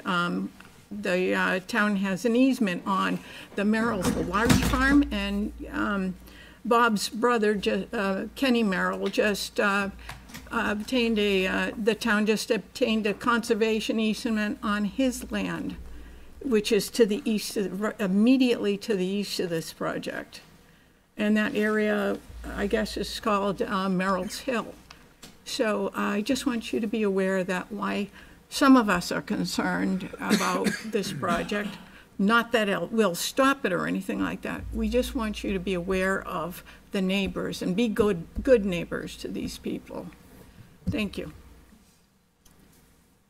We've closed public comment at this time. Anybody else? I got just my usual spiel is work with your butters. They're what, you've heard some from here. I think there's at least meeting with them, trying to address what concerns can be done. It makes the problems easier at public hearing time and everything for both you and for us. I'm not trying to look to get out of it or anything, but it's advice we always give developers is to please work with your butters. They're the ones that can make or break the whole thing. Anybody else? Yeah, the road at the airport, didn't we make that wide enough to have 2 more lanes? I believe the town holds an easement through Pettingill. Yes. I think there's supplementary designs. I think when Giannis was still here. So, I think before we move on here, I do want to say a couple things. I think this is a very interesting development. I do think it's in a decent location, but I think there are a lot of concerns. We've heard some of that from Mr. Robbins tonight and a couple other residents of the town of Londonderry here. So I think we have a little bit more digging to do before we make a decision on this project. And I also feel that a project this size warrants its own meeting, if you will. Something that doesn't have more agenda items that are taking a little bit of our attention away from it, and I think it deserves its own meeting. I think we've gotten a lot of information from you tonight. I feel as though you two have a lot that you still want to review. And, we've heard it time and time again. We do get concerned about what is going to happen to our services that we have from the town of Londonderry now. So I think hearing a little bit of that input and how the fire department feels about stuff, if they have the appropriate apparatus up at Station 1, is a very important part of this conversation, and what their concern is to potentially adding another 430 units to the north end of town. Again, I think this is a pretty interesting project. I find the location itself interesting, as we've talked a little bit about Old Mammoth Road. You know, that was 200 years ago, or however long ago that was made. That's exactly what they're doing today. You've had factories with housing getting built around it, and that's what a lot of that old community was. And, you know, kind of still is to a degree. So I think it's a very interesting, this project is similar to something that happened a few hundred years ago. They're just looking to do it again. So I think it's really interesting. I would look for I'd look for a motion to continue this. I'd like to make it a special meeting. I don't know if we have any time this month, Kelly, in terms of Wednesdays to hear this again, or if you feel like you may need a little bit more time. I don't know what the board has for availability, but I would like to say I feel that this deserves its own meeting, and we should certainly do that. I think knowing what time the staff needs to get things together is Exactly. probably the first thing to know, but our scheduled meetings are the 1st of May and then the 8th of May. I don't know how much I think there's, Plainview, I think, is on for the 8th, for the continuance, and then the 96 unit multifamily on Gilchrist is on there. Our scheduled May meetings are pretty full. I would assume, given the time of year, that we're in our long meeting nights. Well, but I thought you were talking about a separate meeting. I would like a separate meeting that is its own agenda item. So if we have something on, I think, the 24th or the 25th is 2 weeks from now. That should give you guys some time to look at stuff. This isn't my only project, Jake. I'll tell you that much. You understand that? Yep, I get that. There you go. Thank you. Kelly? I can accommodate the 24th, but we need, Sure. you know, I'll say I can accommodate the 24th, but I wouldn't be able to speak on the other department's ability, for example, the fire department, to Yep. give you what you're asking for at Yep. that meeting. Okay. But if you wanted to hold a hearing and continue to work through some of these other items, Absolutely. that's up to the board. Yeah, Mr. Chair, just kind of reading what Kelly and John just said and getting them enough information, I think it makes sense to have that special meeting in May. I'm At the open for anything earliest. as long as- I as don't long as think. it's its own meeting. Because if we're in a position on if we rush it to the April 25th and we're still in the We're gonna be position doing it of, again. Yeah. like, Yeah, we end up we with need some more another one. information. So, Well, the problem is you're pushing the applicant another month. Yeah. More than a month. Because then that puts it on the 15th if you want to have a special meeting, because we're already full on the 1st and the 8th, you said? we're pretty full. I mean, we can, if you want to continue it to either of those meetings, we can do that. I'm just, we Or we have another day of the significant week. I would do another day of the week. I don't want to push anything that's going to be So I up can- at the I next can tell you meetings. this. Yeah. If we're talking about May at this point, if you need time, we also have to coordinate with the applicant. We can propose a couple of dates, and then we'll go through the entire legal noticing process again, including abutters. So in How other much words, time do you need for legal notices? 10 days? 15? 10 days is the requirement, but 10 is- I have enough time to get something out by towards the end of this month to properly notice a May meeting. Okay. Can we ask the applicant right now? Sure.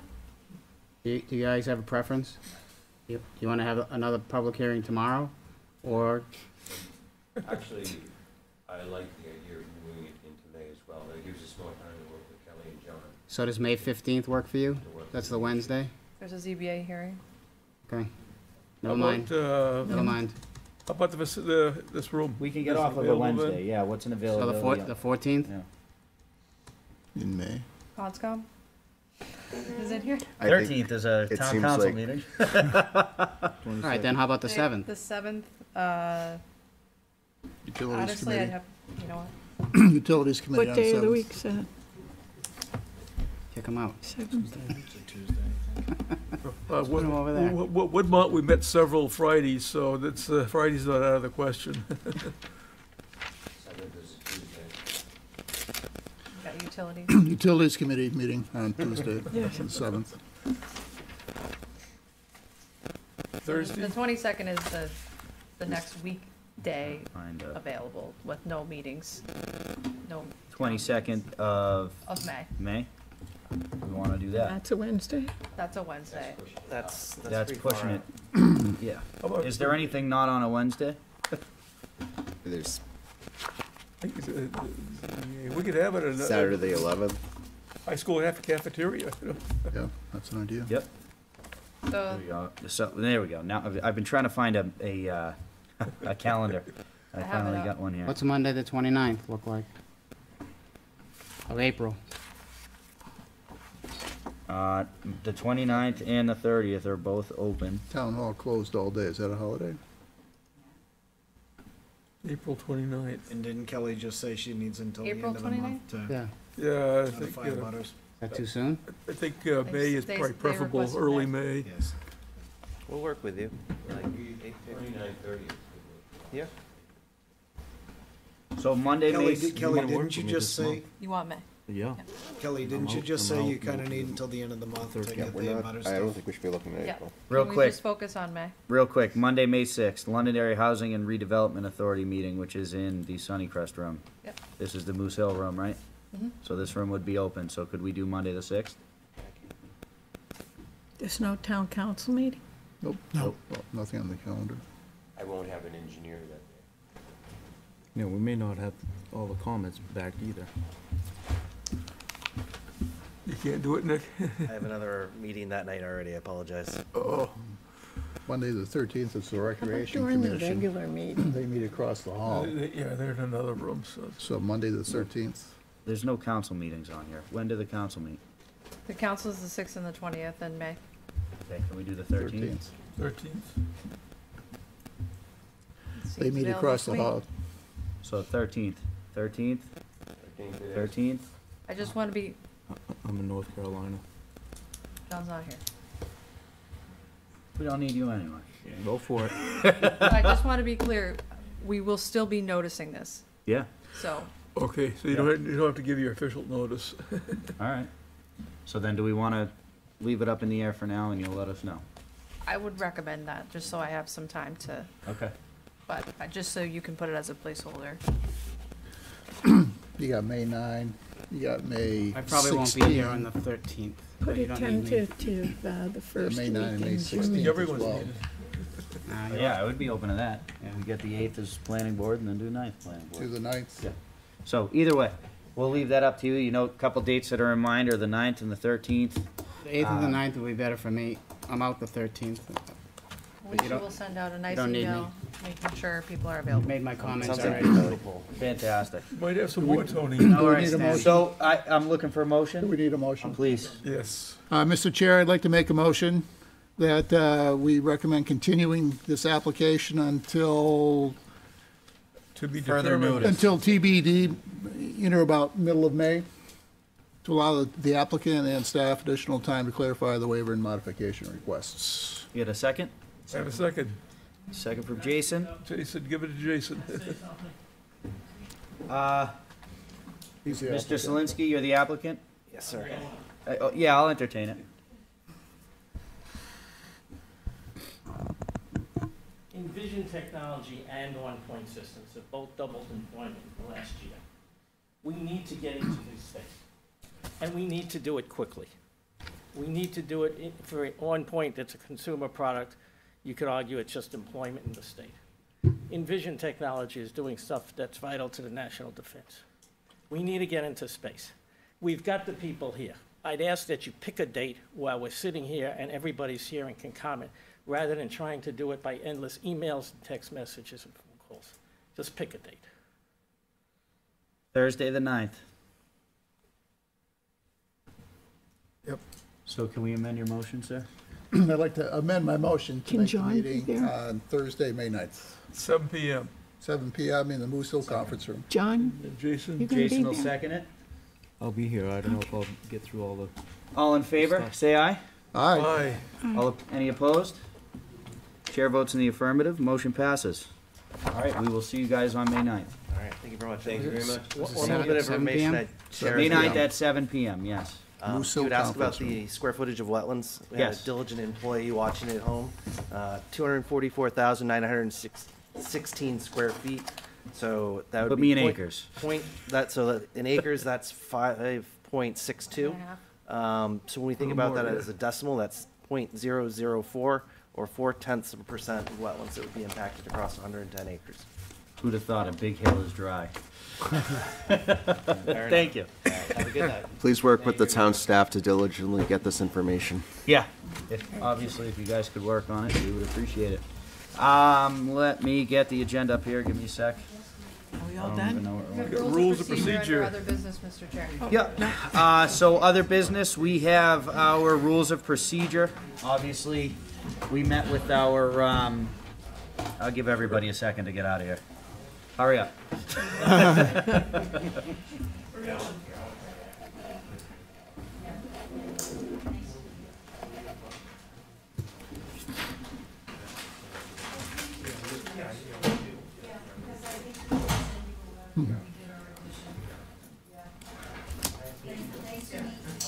Quite a crew. Yeah, no kidding. All right, so we have our rules of procedure. We met with our attorney earlier. We had a lot of discussion back and forth. I think the board has come to an agreement together that we're going to have our attorney prepare a statement for our rules of procedure that will also be announced in the beginning of our meetings with regards to public comment and the best way to handle them. We will wait until we get that back. I'm hoping the next meeting we can have our first reading of what the official rules of procedure will be. Is there anything that anybody would like to add to what I've said? I think that sums it right up, Mr. Chair. Fantastic. So we don't need a motion on that, so I will, does anybody have anything else? I'll take a motion to adjourn. So moved. Second. All in favor? Aye. Opposed? We are adjourned.